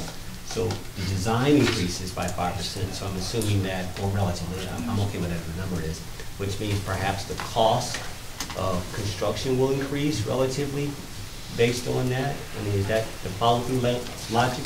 Mr. Till can give you the... Well, what happened was, so the original square footage was like 14.5 or 14 that they submitted, that was included in the RFP. Yep. Was a result of the community meetings. So there was some additional space that was added. I think now the facility is around 18,000 square feet, so the cost estimate increased based on the bigger size. Okay, so community input, okay. I'm just following the logic. So community input, that gave validation for this increase, so, and the committee is comfortable with that, right? Yes, sir. Do we understand what the estimate of the, this is for the design though, right? This is for him to finish This it? part is for the design. Just the design and the engineering. Total cost of the project, including design, contingency, everything is still under budget. Yeah, okay. I just wanna- Yeah, that's just an estimate. We haven't gone out to I bid. understand. No, that's okay. This was just for design. I'm fine. Are you? Okay. Commissioner Guyer? I'm gonna say something, and I know it will go through over some people's heads, and some people don't wanna hear it.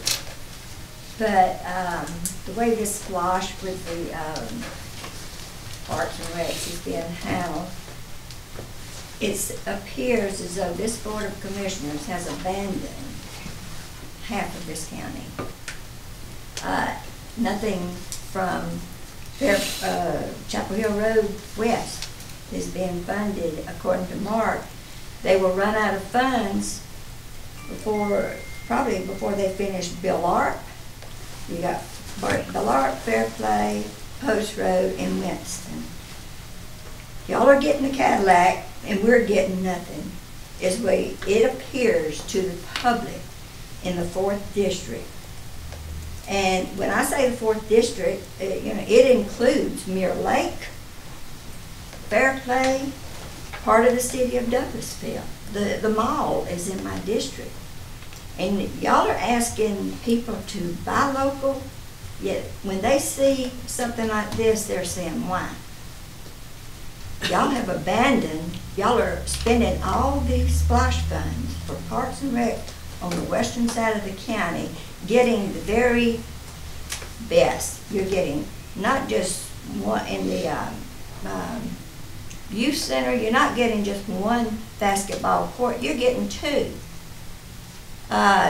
In the senior center, you're getting now an indoor pool that's gonna cost from here at this point forward, once the pool is built, it's gonna cost the taxpayers of this county.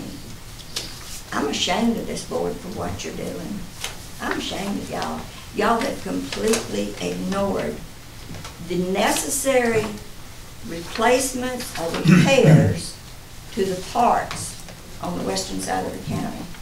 And when I say the western side of the county, it's almost half the county.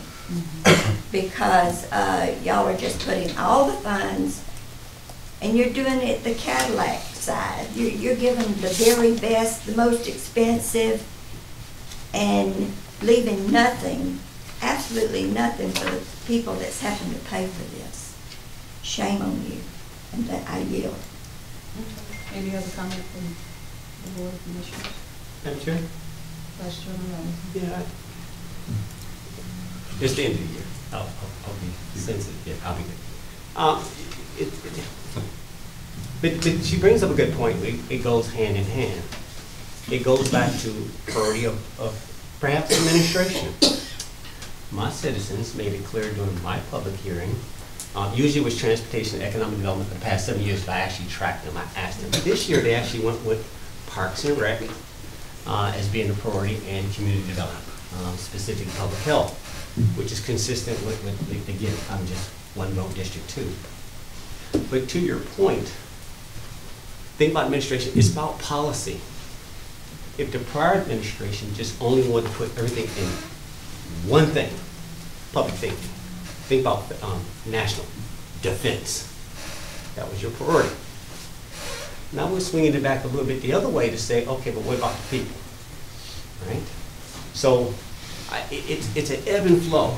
So I appreciate the commentary. I mean, it's okay. I'll accept that. But it's a balancing act, right?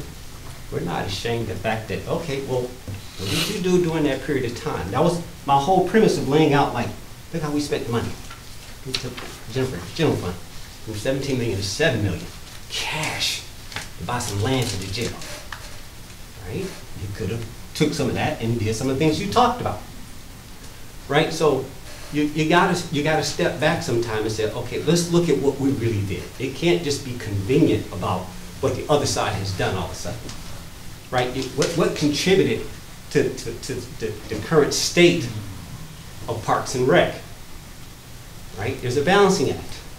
It's about having a balanced appropriation of funds. I'm okay, I'm for defense, I'm for public safety, but not all eggs in one basket.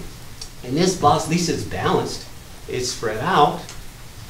And so I won't belabor it. I think you get my point, which is, yeah, I hear you, but duly noted, but we recognize that. You have a committee structure, right? Everybody gets to weigh in. You can always, you know, if you want to override something, go find you 3 votes, go find 2 more. But in the meantime, it's just like, but there is input. I get it, right? And I don't, yeah, let's just leave it at that. Madam Chair, I yield. Good enough. Good enough. Okay. I'm going to move on to the next item. All right, we'll move on. The next item we have is tab number 21, authorization to award a contract to the Intercontinental Commercial Services Incorporation for professional janitorial services for the Douglas County Courthouse for a total annual cost of $63,000 and authorize the chairman to sign all related documents. And this is another revisit from the last work session. Director Peacock. We're going to ask that this be tabled, or not tabled, but pushed to the next agenda session. The plan is that we're going to meet with the top 4 submitters to determine, to make sure that the pricing is correct and that they are in fact able to provide the services. Okay. Thank you for that. Madam Chair? Mhm. Doesn't our process address that though? Aren't they given requirements here? You're going to do A, B, C, D, E, and F, and then they respond to how they're going to charge the county for doing A, B, C, D, and F? Yes, sir. So what is this, why are we doing this meeting? It's at the request of the commission. I'll tell you why it's the question. Let me speak to it. Please do. This price is a little low, compared to what we've had in previous years. We've usually it's been hovering about $103,000 per year for this janitorial contract. This contract has come in at 63. It sounds good. It may be too good. It sounds so good. It may be too good to be true. So therefore, I wanted to take a deeper dive. Commissioner Mitchell had some concern in our last meeting, and we just said, well, you know, let's just look at all four, the top four, and go from there to make it fair. Because it's 63 now. We just hate for this person to say we can't do this for 63,000, because usually these cleaning projects are based on square footage. And if you look at the square footage of this courthouse, 108,000 is typically what it typically should come in at, 108,000, not 63,000. So I'm just wondering what calculation this person used or what have you. If you may want to speak to that. What has been factored into this is the fact that the cleaning service is no longer being required to clean the old assessor's space nor the tax commissioner space. So that's not in the square footage that's being covered by the new contract. So the square footage has been reduced because the service will not be, cleaning will not be done in those two spaces within the courthouse. Commissioner Mitchell, do you want to weigh in a little bit with this concern? Okay, I didn't see it. Go on, Commissioner Fowler, I didn't see it. Okay, who's gonna clean those areas? Well, they're not being cleaned because they're not being used. Well, I know, but they're gonna be used, so this contract does not cover all of the courthouse? It does not cover those two locations. Now, once they're back functioning and in use, then yes, they'll have to be cleaned and we'll have to modify the contract. But we don't want to pay today. But did the people that bid on this, did they know that? The square footage was given to them. So they bid on square footage. It's based on square footage. This doesn't look good. You know, we put it out to bid. We had responses, what, 5 bidders? 6, I think. Yeah. 5 or 6 bidders. We went with the low bidder. I don't see what the question is.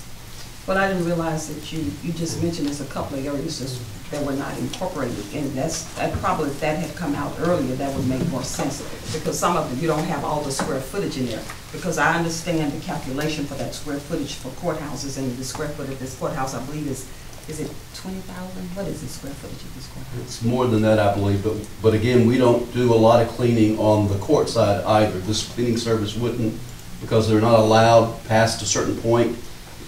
So our night cleaning folks clean that. So again, there's a limited amount of space over even on the court side that this cleaning service is going to be taken care of. So this contract does not cover all the previous square footage that you had in the other contract. No. So you said we would have to go in and just amend it once we incorporate those in. That Yes, wasn't clear earlier. Yes, so sir. does that Well, give you some clarification, Commissioner Mitchell?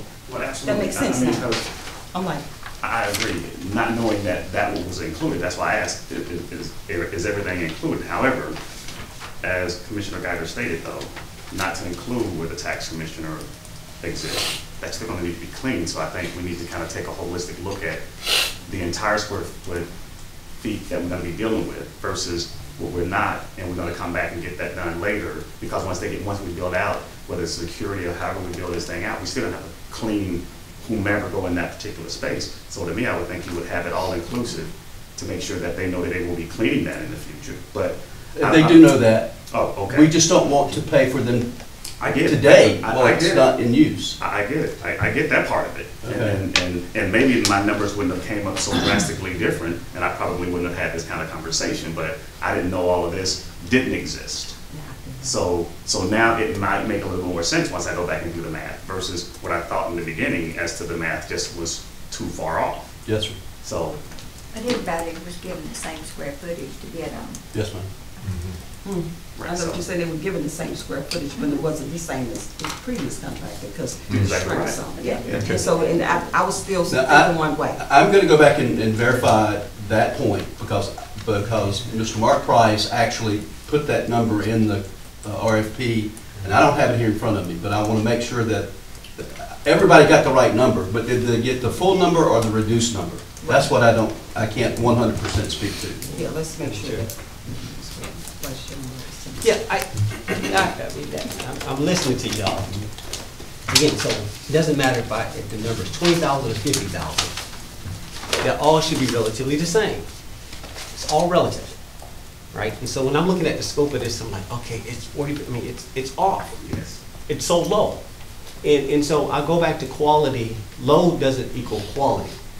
I'm going to bring it right before you guys, the class of 2010 came aboard, or right around that period of time, Lithia Springs Park. Remember this? And we went with the low bid because we're trying to save money. I remember, Ken, you had to get involved and learn. I got to know Ken about getting involved with bonds and stuff to make them fix that because we gave this contract to somebody who just so, well, it's going to save us money. I get it, but it didn't fulfill what we needed. Right? And we knew it was low, but we went with, well, it's the low bid. And I'm like, I'm not going to live that experience. So this, to your point, this has to be validated. I don't just have to accept the low bid if I question, is it going to get what I need done? That's our whole job. I don't want to be on the other side of this and now I have to go back in. To your point, now we got to redo another contract, a smaller contract to pick up. Like, no. I mean, so I think the questions are legit by my peers to pause, to ask that question.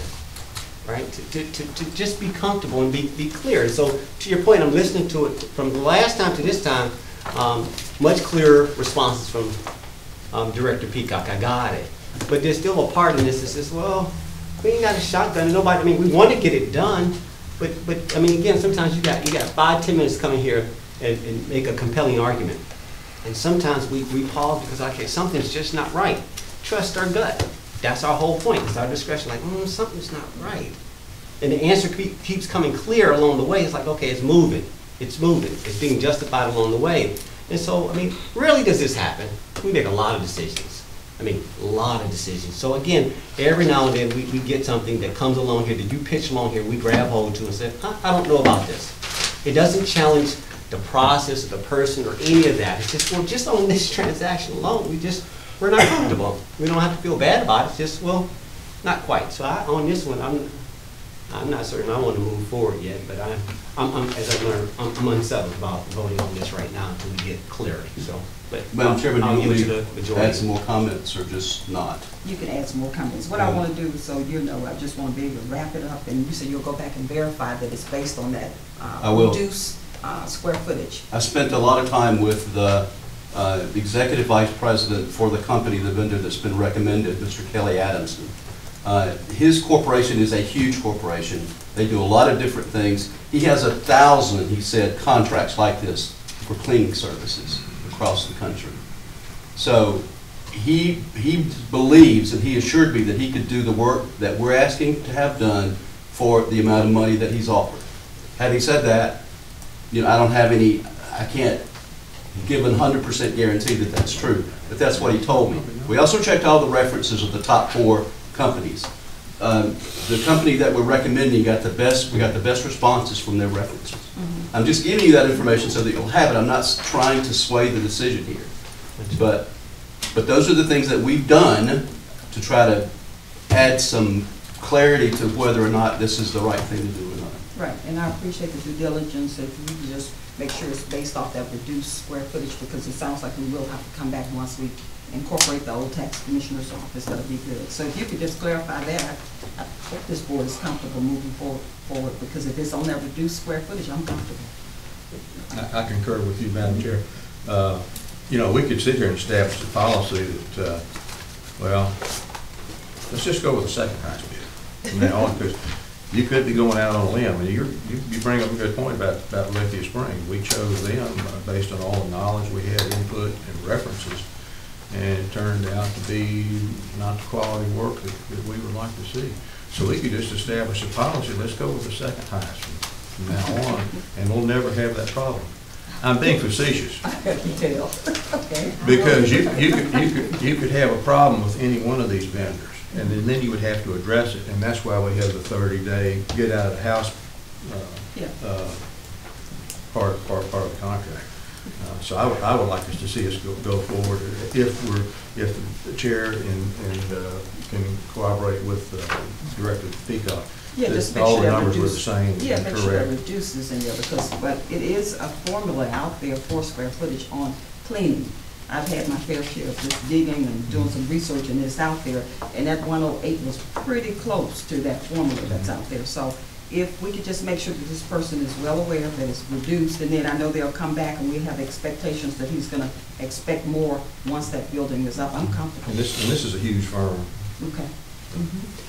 Yeah, okay, I mean, Yeah, I just, one more time, I get it, guys, but it's almost like 40% difference. Like, you got that type of scale, say with me, you that efficient? I'm gonna stay with you. Yeah, you're that efficient, that everybody else, it's sort of, distribution is usually, and I'm putting my statistic out, distribution is pretty much in the middle, it's the norm, right? Now you got this outlier that's so far off, it's like, okay, that's an outlier, It's like, I mean, I'm looking at, I keep looking like, okay, it's one of those where all things being equal, it just seems to be a little bit off. And so now I'm gonna look at the operation, like, okay, are you that efficient? I appreciate that. I mean, are you just giving this at cost?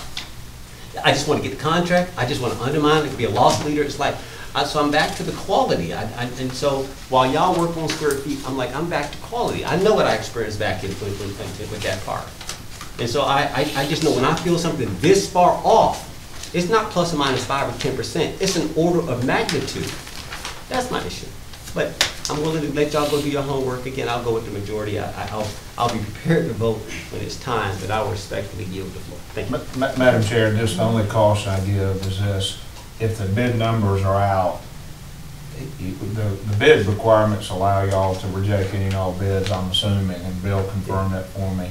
I think the information flow needs to go through Bill, because if there becomes a dialogue that is outside of the bid requirements, there could be some problems downrange. So I just be very cautious, Bill. I know you know how to do it, but let Bill give y'all whatever information you need.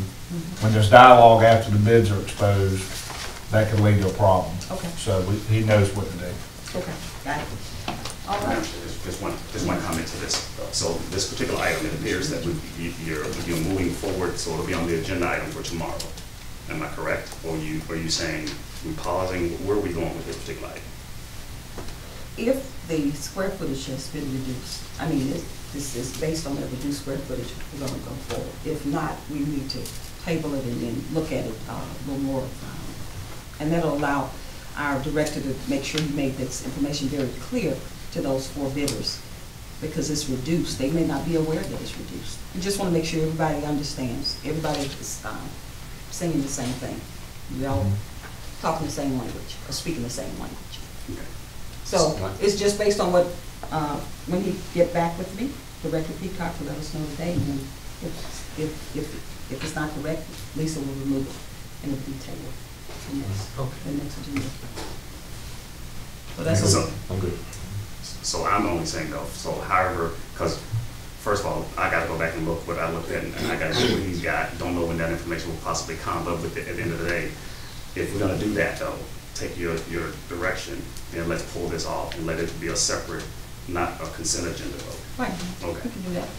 Okay. All right, so point of order to that point. So there's no presentation. Right.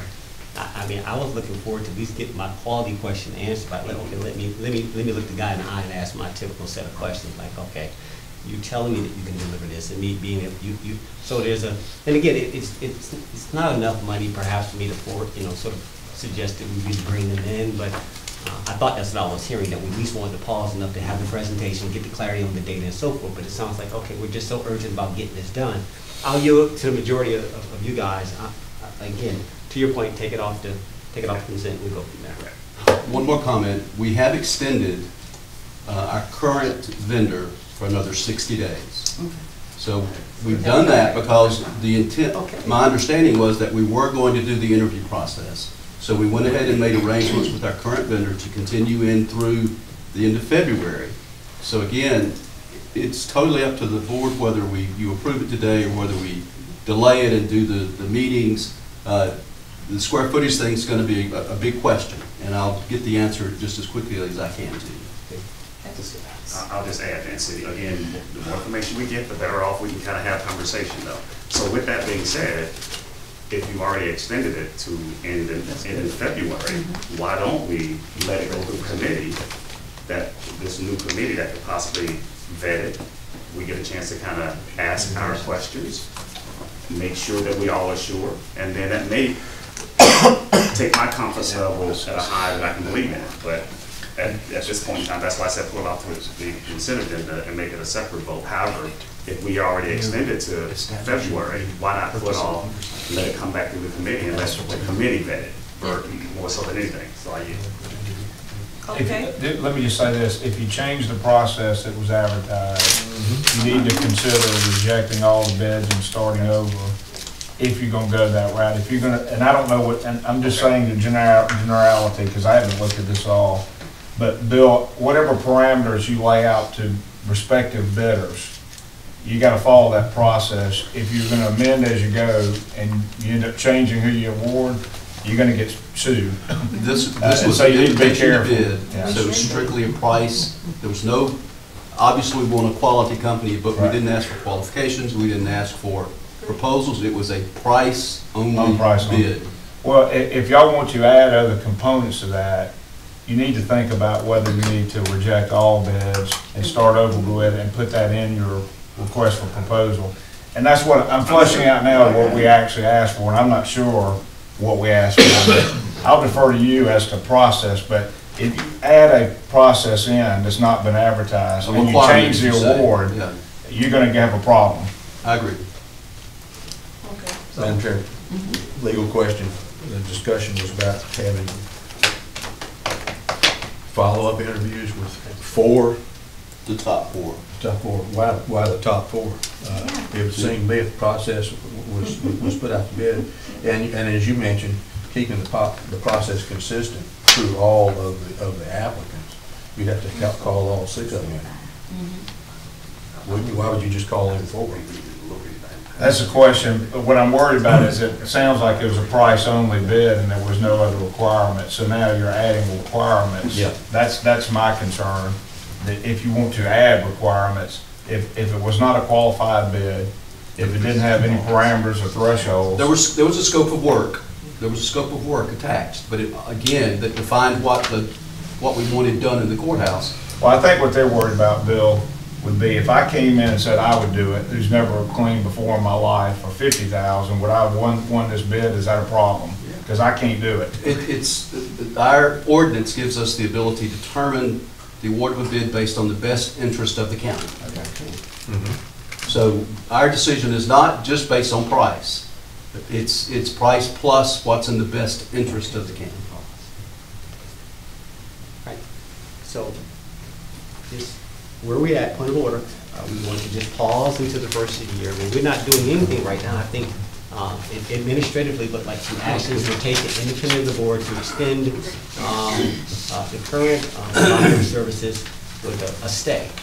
So, okay.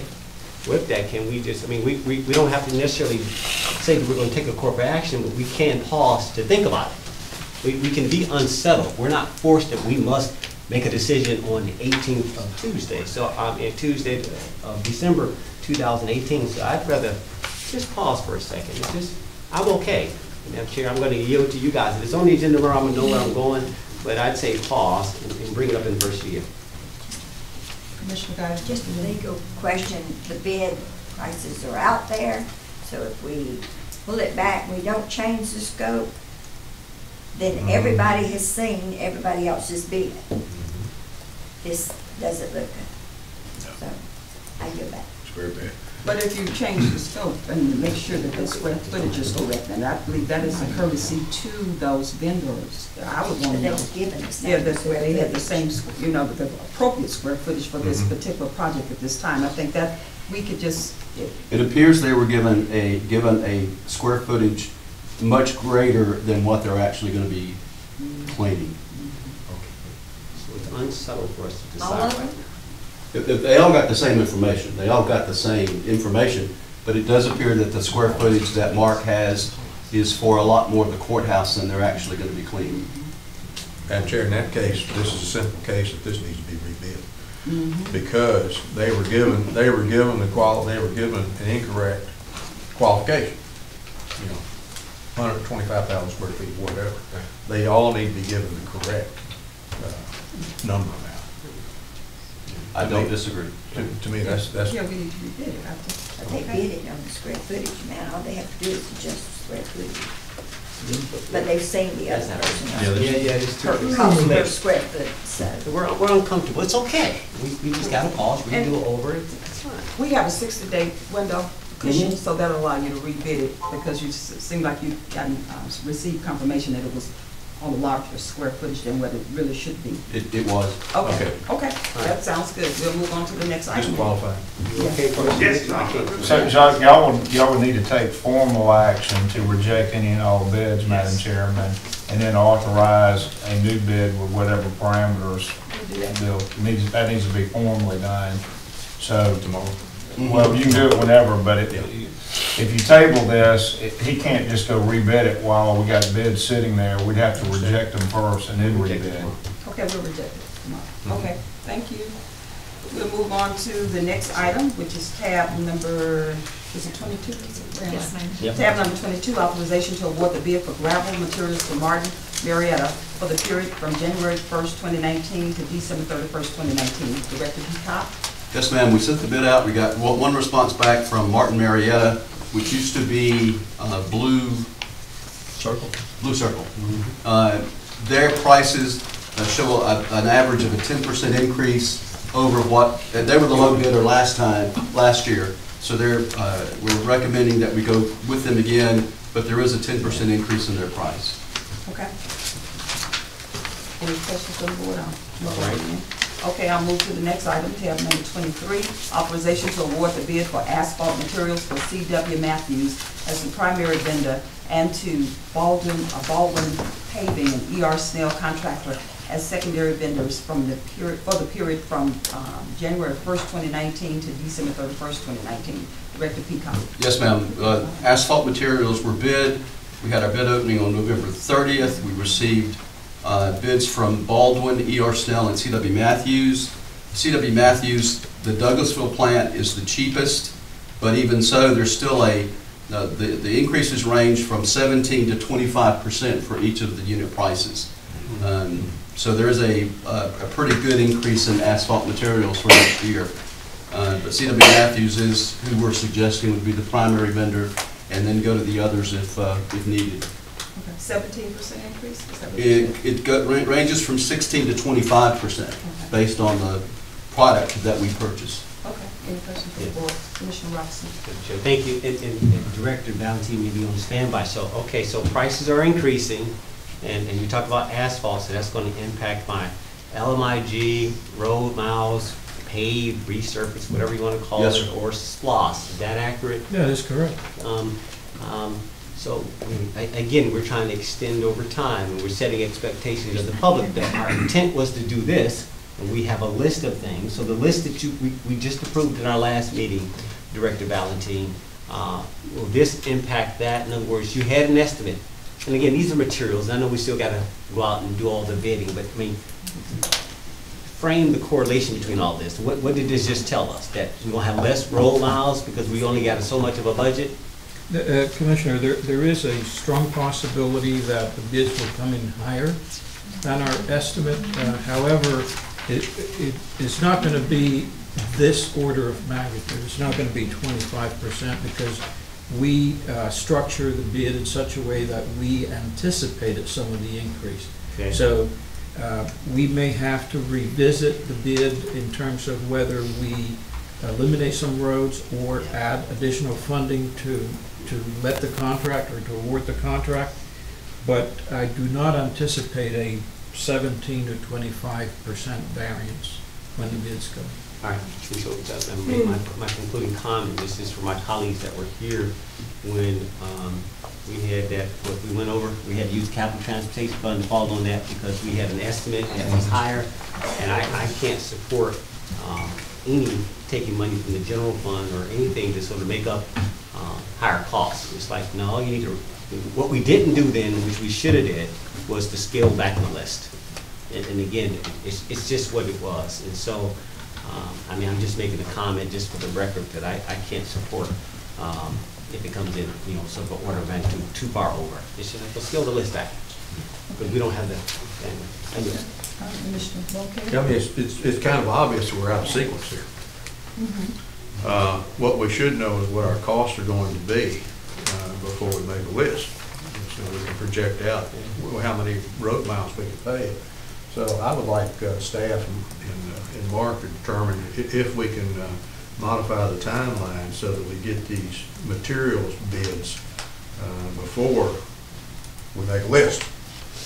And it looked to me like that would be kind of simple. So maybe to modify the timeline, maybe this contract needs to be 9 months or 8 months, so we can kind of get in sync and know what our costs are going to be when we come up with the LMIG or SPLOST paving list in the future. It's too late now.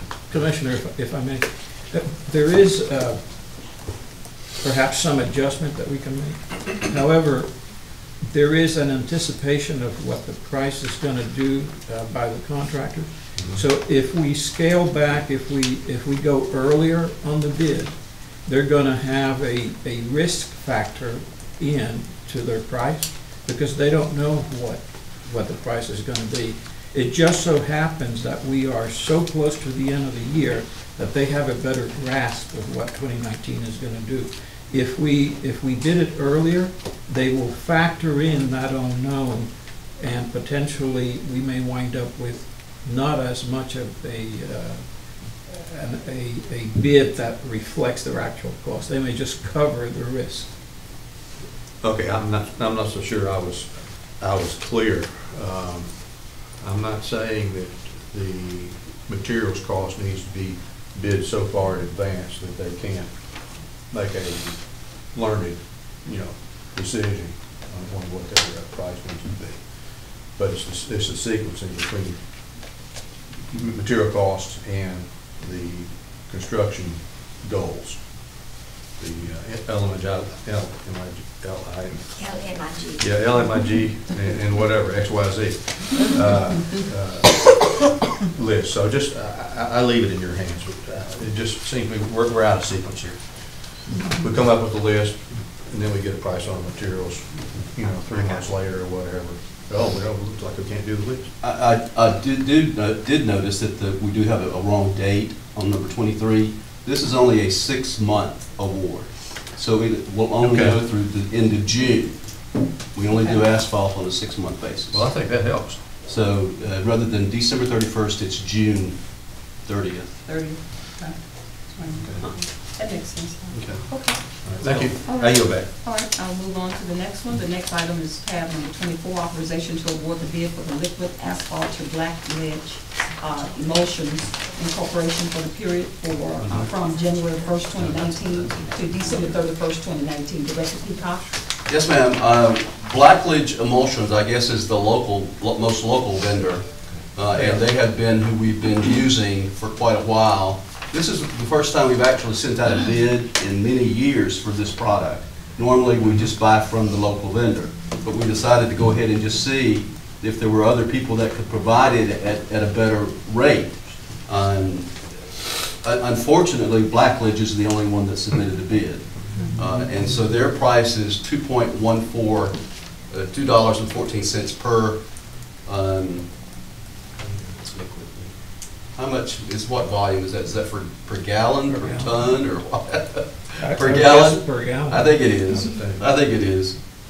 And do you know what it was in the past, what we had been paying? I do not, but I can offer this. When it's been other counties and agencies that purchase this product, and when they bid it out, regardless of where they're located in the metro area, very often this is the only bidder that they get. So they are the lowest in the area. Okay. Okay. Any questions before I move on to the next one? Tab number 25, authorization to award a contract to Crown Contracting Group LLC to perform office space demolition and renovation at the Douglas County Courthouse and authorize the chairman to sign all related documents. Director Peacock again. Yes, ma'am. I will say this, that this particular agenda item is dependent on the passage of the 2019 budget, because the dollars to finance this agenda item is included in the 2019 budget. But we went ahead and put it on there so that we could keep moving, knowing that you will approve the budget before this item comes up in the consent agenda. Okay. Any questions from the So board? this is for the demolition and rebuild of the assessor's office downstairs on the first floor to move in the solicitor's folks down there. So that's what this is for. Okay. Any questions from the board? Thank you. We'll move on to tab number 26, authorization to award a contract to Johnson Control Security Solutions LLC for the installation of 5 Avalon cameras and memory capacity for the server, and authorize the chairman to sign all related documents. Director Peacock. Yes, ma'am. This is finishing up the last of the cameras that's needed for the security of the courthouse. And we're just asking that we be given the authority to go ahead and move ahead with this. This price is based on state pricing, and it's about $4,000 less than the actual contractor that did the original contractor that did the work. So we're basing this contract on state pricing. Any questions from the board? The money source, it exists as a contingent on the budget being approved? Is it already being No, paid? this money is We already got it in the budget already. in 18's budget. Uh-huh. Okay. And it didn't get moved over. In other words, we kept that here. Is that accurate? That's accurate. Okay. I mean, Director Holman, is that true? You're not going to. She don't know. She's got to check. I mean, this one was something that Gary Dukes had to go back and. No, this is marked prices for here in the courthouse. Oh, okay. Mark, do you know, are you aware of them having We don't have to belabor this now, but I'd like to know where the source of the money is coming No, from. it's from his budget, it's not from anywhere else. It's from the 2018 budget. It's from the 2018 budget. Mr. Price is just not here to speak to it, but We'll get to it, so I'll take it offline. Thank you, Madam Chair. Okay, thank you. I'll move on to tab number 27, authorization to award various annual contracts for maintenance and services at the Douglas County Courthouse, and authorize the chairman to sign all related documents. Bill Peacock again. yes, ma'am, thank you. Peacock. There are 3 other contracts / agreements. One is with Train. They do the annual maintenance and inspection for our big chillers, our HVAC system out back. We have 2 chillers and all the air handlers, and Train has proprietary ability to go in and get a lot of the parts and things that other vendors may not be able to. So we want Train to be our vendor for this next year for the chiller annual maintenance and inspection. Then Johnson Controls again for fire, life, safety annual inspection and maintenance. This is to inspect our fire panels and peripherals, all the smoke detectors, the sprinkler systems and water backflow preventers. So again, this is just the testing of the system, and we're asking that Johnson Controls, they did it this past, the Critical Systems did it this past year, but Johnson Controls has actually given us better pricing for next year. And the last one is for Kone Elevator for the service and inspection of the 7 elevators in the courthouse. Again, this is state pricing for U.S. communities, which is less than what we're actually paying Kone today to provide the services, a little bit less. Okay. Any questions from the board? Comments? Thank you, Madam Chair. All right, so just help me bridge the gap. We have an energy audit going on. We've got a replacement, and I think we pretty much should be halfway through, if not, with controls, for the sake of the conversation, which is only a part of this item. And so I want to know that, okay, now we got new stuff that we're maintaining, and I know this contract is a replenishment of old contracts, of old stuff that was old. Now we got a bunch of new stuff that's in. Can you just bridge the gap? And it may not be. Can somebody speak to the difference? Well, I don't think we've actually done anything new to the fire panel or the smoke detectors or any of that, so that's existing equipment. Right. I don't think we've So added. I can speak a little bit. The controls Yep. that Ameresco is putting in, that they bring together all of the existing controls. Okay. And part of our contract with Ameresco is we maintain and keep upgrading all of the existing stuff. Okay. They bring in a system that pulls it all together. So it integrates everybody. Correct. into one view, one dashboard. I'm oversimplifying it, but is that? That's correct.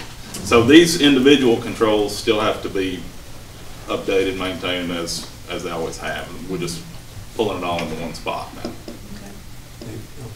Okay. That's why I asked. I mean, I didn't want it to be discounted what I was seeking, but you answered my question. I'm good. All right, thanks. Thank you.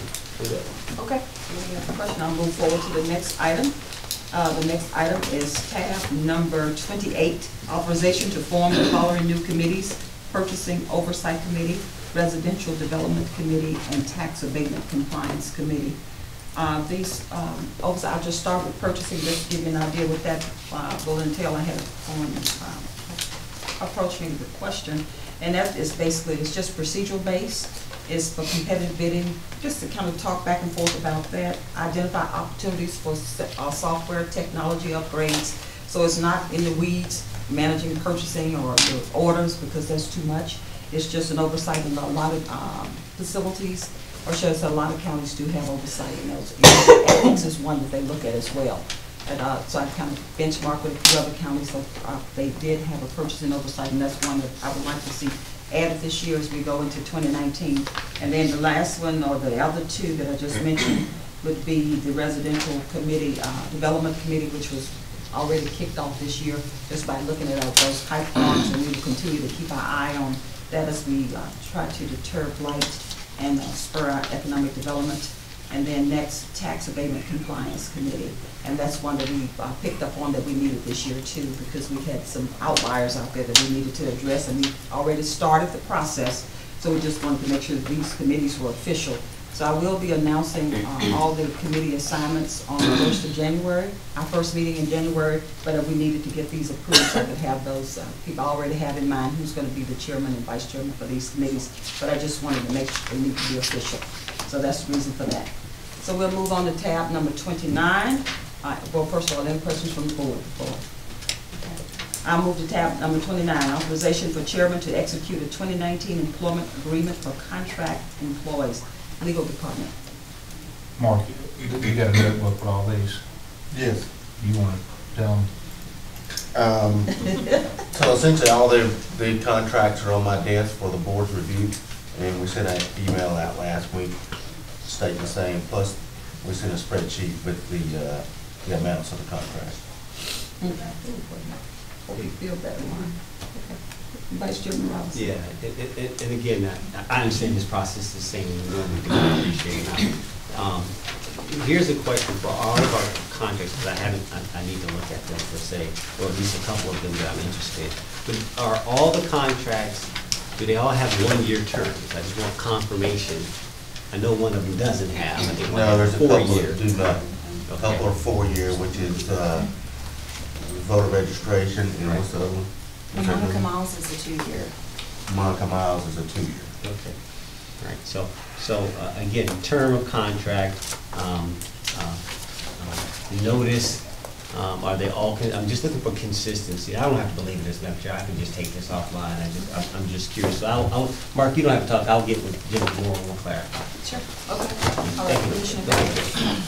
Yes, and I voiced this in our budget process last year, and Commissioner Mulker agreed with me, said we need to look at this, the fact that contract employees also get merit increase. We increased some individuals this time, and that's the way we've always done contract employees, but I don't agree that they get the merit increase. I can see the cost of living, but I can't see the merit. And we were gonna look at that between last year and this year to see if we should revisit that, standard that we're doing.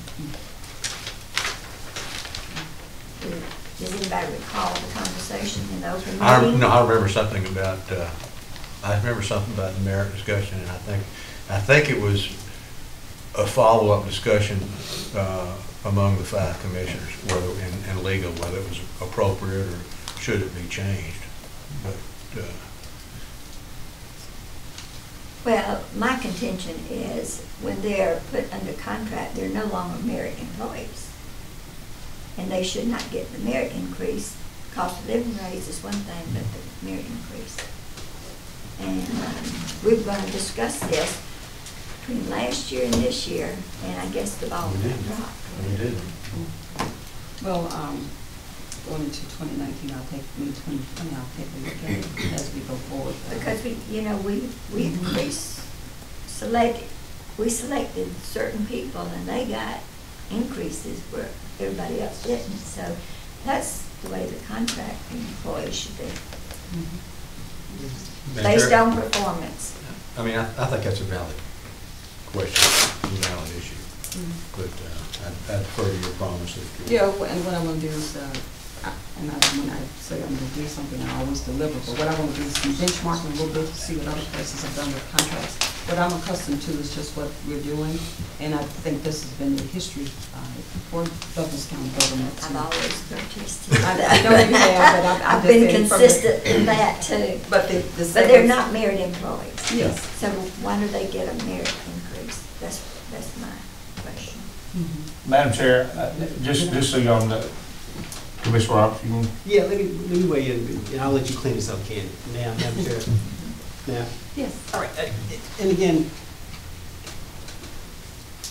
compensation in a moderate-sized county that has grown up is becoming, it was the way business was done here. You took care of your own. You create contracts and you create employment agreements that allow people to have parachutes. You made them feel comfortable. You gave them great benefits. There was a lot that was built in. All you have to do is look at it and be real about, like, okay, I see how the cash flows. You took care of your own. You gave contracts, it gave you flexibility to build in certain perks. And so I'm listening to this and it's like, okay, how convenient. And it's just me. I don't have I'm okay with it. I don't feel bad about it. I just sort of like, yeah, we could, maybe we couldn't. But to change it, it's just like, but why? I just haven't heard a compelling argument of it in the fact that, but yeah, I get it, but now we will now take away that was institutionalized over time. I'm a realist. I look at it for what it really is. It's like, yeah, I get it. Should you go focus on something else to sort of like, I don't know about that one. That one's going to require some real debate if you decide to take that one up, Madam Chair. Yes, I have a great memory. I do recall stuff, and yes, you are consistent. I just don't know if I would be on the side of and maybe while we didn't get anywhere, you got to get 3 people to, at least 2 people to discuss and 3 to even get changed. And so I personally just, I don't know about this one. I think about the employees that got it right now, and I'm like, leave them alone right now. I got stuff I could work on right now. I don't know if I would want to touch that, but okay. But I will respect my peers and we'll go from there. I yield. Sorry. Madam Chair, just without, it's a policy decision for y'all how to handle this, but I just want to point out there's a difference in the employment contracts in group item number 29 versus the vendors in 30, which include me. The vendors in 30 don't get merit. I haven't had a raise in over a decade. I just want to make sure it's clear. But the 29, the people in 29, they are subject to portions of the merit system. The difference is they're easier to fire. And so their employees, in fact, the performance and rating review is in their contracts. And so I just want to be careful that they aren't vendors in the sense the group in 30 are vendors. I'm a vendor. And the employees they're employees for all other purposes except for the way they get fired. They've waived their right and y'all have elected not to have that position, it's a control thing. It's how we move people if we want to move them more quickly, where they're not bureaucrats their whole life if we don't want them to be. But I will say, when we're talking about performance and ratings, they are subject to that section of the merit system. There's certain portions of the merit systems actually buried in their contract that specifically apply. Now, I'm not saying it's clear they automatically get raises or COLAs and all that, but there's a difference between the group in 29 versus the group in 30, which I'm in. I'm in the group in 30. Okay. Okay. So it's pretty self-explanatory. The whole notion of my idea around merits and COLAs for our directors, number one, we have to compete. Number two, if you go to other counties, you look at those salaries based on these positions that we're hiring, and I know some of the sizes are a little larger, and we have some that are comparable. They're stepping their game up, and I want to step ours up. So I'm very comfortable with just a little bit that we have. I looked at the list for many years, and I talked about it last year. About 4 or 5 years we had where we had a period no one got a raise around here in Douglas County. So I'm very comfortable with my decision. I'm moving forward with the idea of just giving them something to keep them motivated, because they can go elsewhere. The market is wide open today. It's competitive. When you look at just purchasing, let's say a director somewhere else, they're starting off at $140,000, $50,000. We got to step our game up if we just keep it, because we have some talent here, some talent that I want to retain. So I look at just retention is very important to me too, Commissioner, because we have to retain our talent here. Certainly want them to feel rewarded based on the amount of work that they do. And when I look at those scales in other parts of Georgia, we're still behind a little bit. And I'm talking from that director standpoint, and also from our staff, in which I'm trying to just take care of the whole.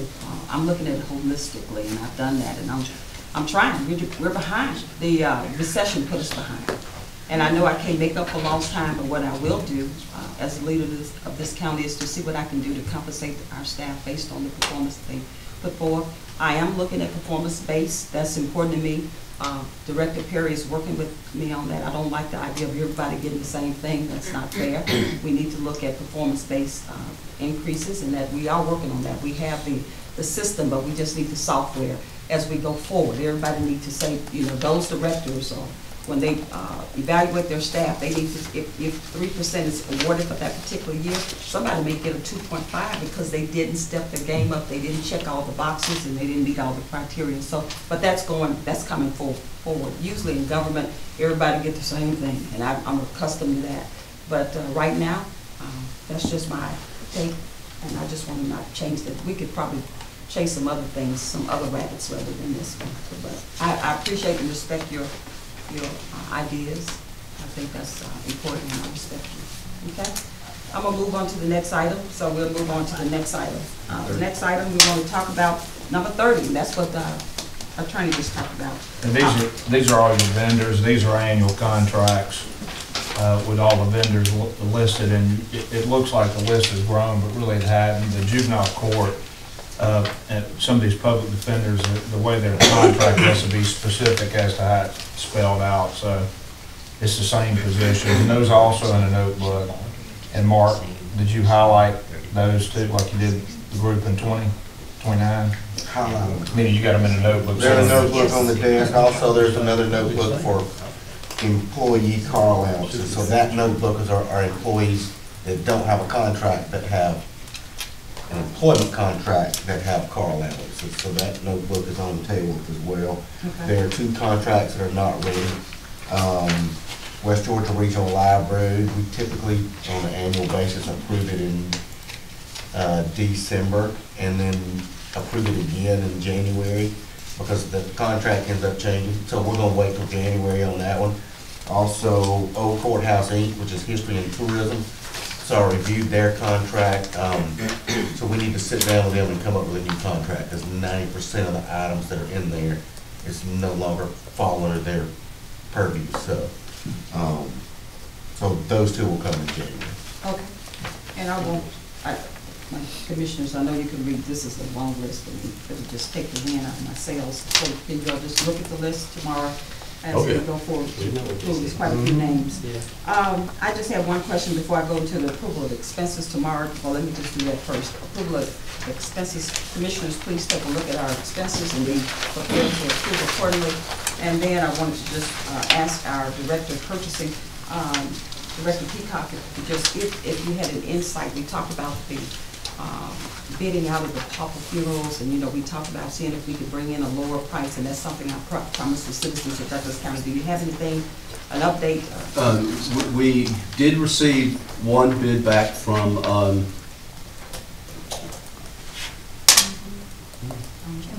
Jones Wind. I think it was, wasn't it? They're the only ones that's gonna. Yeah, I went blank there. And I think my remembrance, I don't have it with me, is their price was $815 to do a cremation of a body, which we had been paying $915, I think. $995. So, also Jones Wind is the only one in the county that has a crematory. So any of the other funeral homes either go to Jones Wind or send them out of the county to Atlanta to be cremated. So you said it came in at $815? I think it was $815. Okay. So have you had any dialogue with them, with the coroner, so we can make sure we just... The coroner has taken the initiative to have a conversation with Jones Wind. Okay, good. Okay, sounds good. All right, let's move on to the next item. Okay, we'll let, I'm sorry. Just so it goes beyond the state of the conversation Mhm. for the coroner and Jones Wind, would like the commission to follow through and make sure there's an agreement reached. I'll do that. Yeah, he's gonna do, that's why I was kind of nodding. Okay, I Making yield sure we back. close the loop for I yield back. Okay. Commissioner? Yeah, so what did I hear? Did we go out, so we had a bid, what, is this some type of administrative occurrence? We went out and just checked some prices and now it's get set administratively, or what did I just hear? We developed a scope of work that we wanted the funeral homes to provide to us. Yep. Mainly the cremation of pauper bodies. Okay. That quote, again, it's not a bid, it's a quote, was sent out to the funeral homes, and the only response that I saw come back was from Jones Wind, and again, that's because they're the only ones that have a crematory, but we gave the other funeral homes an opportunity to say maybe they wanted to be involved and were willing to, make some other arrangement to get their bodies cremated at a lower price than what they may currently be charging us. I think I got it. So this falls below the $5,000. This is on the administrative side. It is. I think that this is something, because of the dollar amount, just to your point, Commissioner Walker, make sure we've got this in writing, and set expectations with the coroner. I mean, I just closed the gap. I got it. I got where I'm at. I'm good. It doesn't need to come before us. I think this was just an acknowledgement is what I'm hearing. But Okay. yeah, work it out administrative, executive side. Director Hallman. I just had an answer to the question on number 26 about the award to the contract of Johnson Controls Security Solutions for the 5 cameras in memory capacity. Michelle back there, she had her computer up, and so she looked it up and she confirmed it is in the 2018 budget. Okay. What's in there? It is, 2018. So we got money, we didn't move it. Correct. Thank you. Thank you, Michelle. And last but not least is tab number 36, Tourism and History Board appointment, and I believe our clerk had just an update for us. We're gonna do it in today. Oh, you want to do it? Okay. All right, well, with that being, yes. Again, back to the board appointments, I mean, it's something that I think citizens and the public sometimes are interested in. Sometimes we don't get as many applicants as we would like. I mean, sometimes it's hard to fill some of these positions, but I just want to encourage the citizens who are listening to this, those who either come through our active citizens, civic engagement type organizations, or people that we who are in sort of that circle that sees these things, that we continue to promote and invite people to actually apply. And I recognize that people are busy. I mean, we've got 150,000 people, and we're always in executive session, and we're trying to find names, trying to encourage people to sort of apply to this. But this stuff, and I guess I'm going to close with this, we do advertise these, don't we? Can you just, for the record, that there is a process, that everybody's open to do it, and that it's just not no elite, I want to say, awarding of seats to friends. I just want to address that. Anybody can apply for these positions and stuff. And I had to address that because the citizen brought it up before. Go ahead. Yes, sir. I do reach out to the boards when we do have openings coming up, just to inquire if existing members want to be reappointed, and whether they do or don't, I still advertise in the Sentinel and as well as on the website, any openings that the boards have. So any citizen can apply? Yes. Whether if there's an incumbent for the sake of the conversation or not, anybody can apply. Is that accurate? Yes, sir. And is there a duration in which we keep them on file? Does they just go into a file, or is it a refresh? I mean, just, again, just for the record. I do keep them on file. Currently, we do not refer back to them as we have openings, just because a lot of times, maybe a year that's lapsed, or even two, because some of these boards that's every 4 years or every 3 years. Right, so it's sort of like, almost like our vendors, where they fill out an application and stuff, and then they may not hear anything. There's a need for them to come out and seek and look and so forth. It ain't like we will knock on your door. So Director Peacock, I acknowledge. So again, consistently for the public, you got to stay abreast. You got to have them do your part to apply for these things. So I yield now. Thank you, Madam Chair. And I would augment the discussion on this. I we're working with Director of Communications, External Communications. I'm going to provide our county clerk with a list of people who've been through the Citizens Academy, and perhaps get them on kind of on a continuing mailing list, because I know several of them have expressed interest. In fact, several of them have participated. But just kind of as ongoing, and then as we graduate another class, they go into the feed, if you will. So I'll work with the county clerk on that. Okay, thank you. All right, any other comments before I call for check with the attorney to see if we have an executive session? We're gonna need all three, Madam Chair. Okay. Real estate, litigation, and personnel. Okay, thank you so much. Do we have a motion to go into executive session, Board of Commissioners? So moved. Second. We have a motion in a second. All in favor say aye. Aye. Take a 10-minute break and we'll see you back in 1 minutes. Good stuff. That was pretty well. You moved through that. That was efficient. That was good. You good? Yeah. Oh, yeah. Okay, we're back on. Board of Commissioners, do you have any other questions or comments? Yes, Madam Chair. Okay. This morning, Matt? Yeah, this morning, Madam Chair, we had a Transportation Committee meeting. The meeting was rescheduled. It was supposed to be for tomorrow, our standing meeting. We just moved it up. I just want to say that for the record. County Clerk, I just want to confirm that it was properly announced and notice was given to the public that it moved. Yes, sir. Okay. County Administrator, was there anything else that, out of that, we made some recommendations? Is there anything that's coming forth on this agenda item? No, not on this agenda. Okay, so nothing on this agenda. Okay, so the recommendation came for the Moreland for the road ratings will be on the first meeting in January? Yes, should be. Okay, all right. Commissioner Walker, that's your understanding? Yes, sir. You good with that? Oh, yeah. Okay, because you won't be here for that. But Well, maybe I'll come in for that. Okay, all right, fair enough. I just wanted to So what confirm. committee you want to serve? I mean, what board you want to serve? Well, I'm gonna take a little time off. Yep. Yeah. I'm gonna take some time off, but I'm gonna stay involved with the green space and trails. And the trail extension is huge for Douglas County. Good. We kind of touched on that in our committee meeting, but nothing to report really of significance. But want to continue to help the county in those particular areas, because I can be just an extra set of eyes and feet and hands and that sort of thing, and I'll work through my commissioner as appropriate and through all of you as appropriate. I'm not going to be a lone ranger. Trail Commission.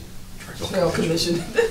That'd be nice, Trail Commission. All right. Well, Commissioner Mulcair, thank you for your many years of service, and you are certainly a great statesman, and we appreciate what you've done for the county. This is your last work session. Work session, yeah. And we have, your contribution will definitely reign on the top of the forefront of my mind for what you've contributed to this Thank you. board. And we appreciate you. It's So been a anyway, pleasure. anything else from the Board of Commissioners? With that being said, this meeting is adjourned. Aren't you?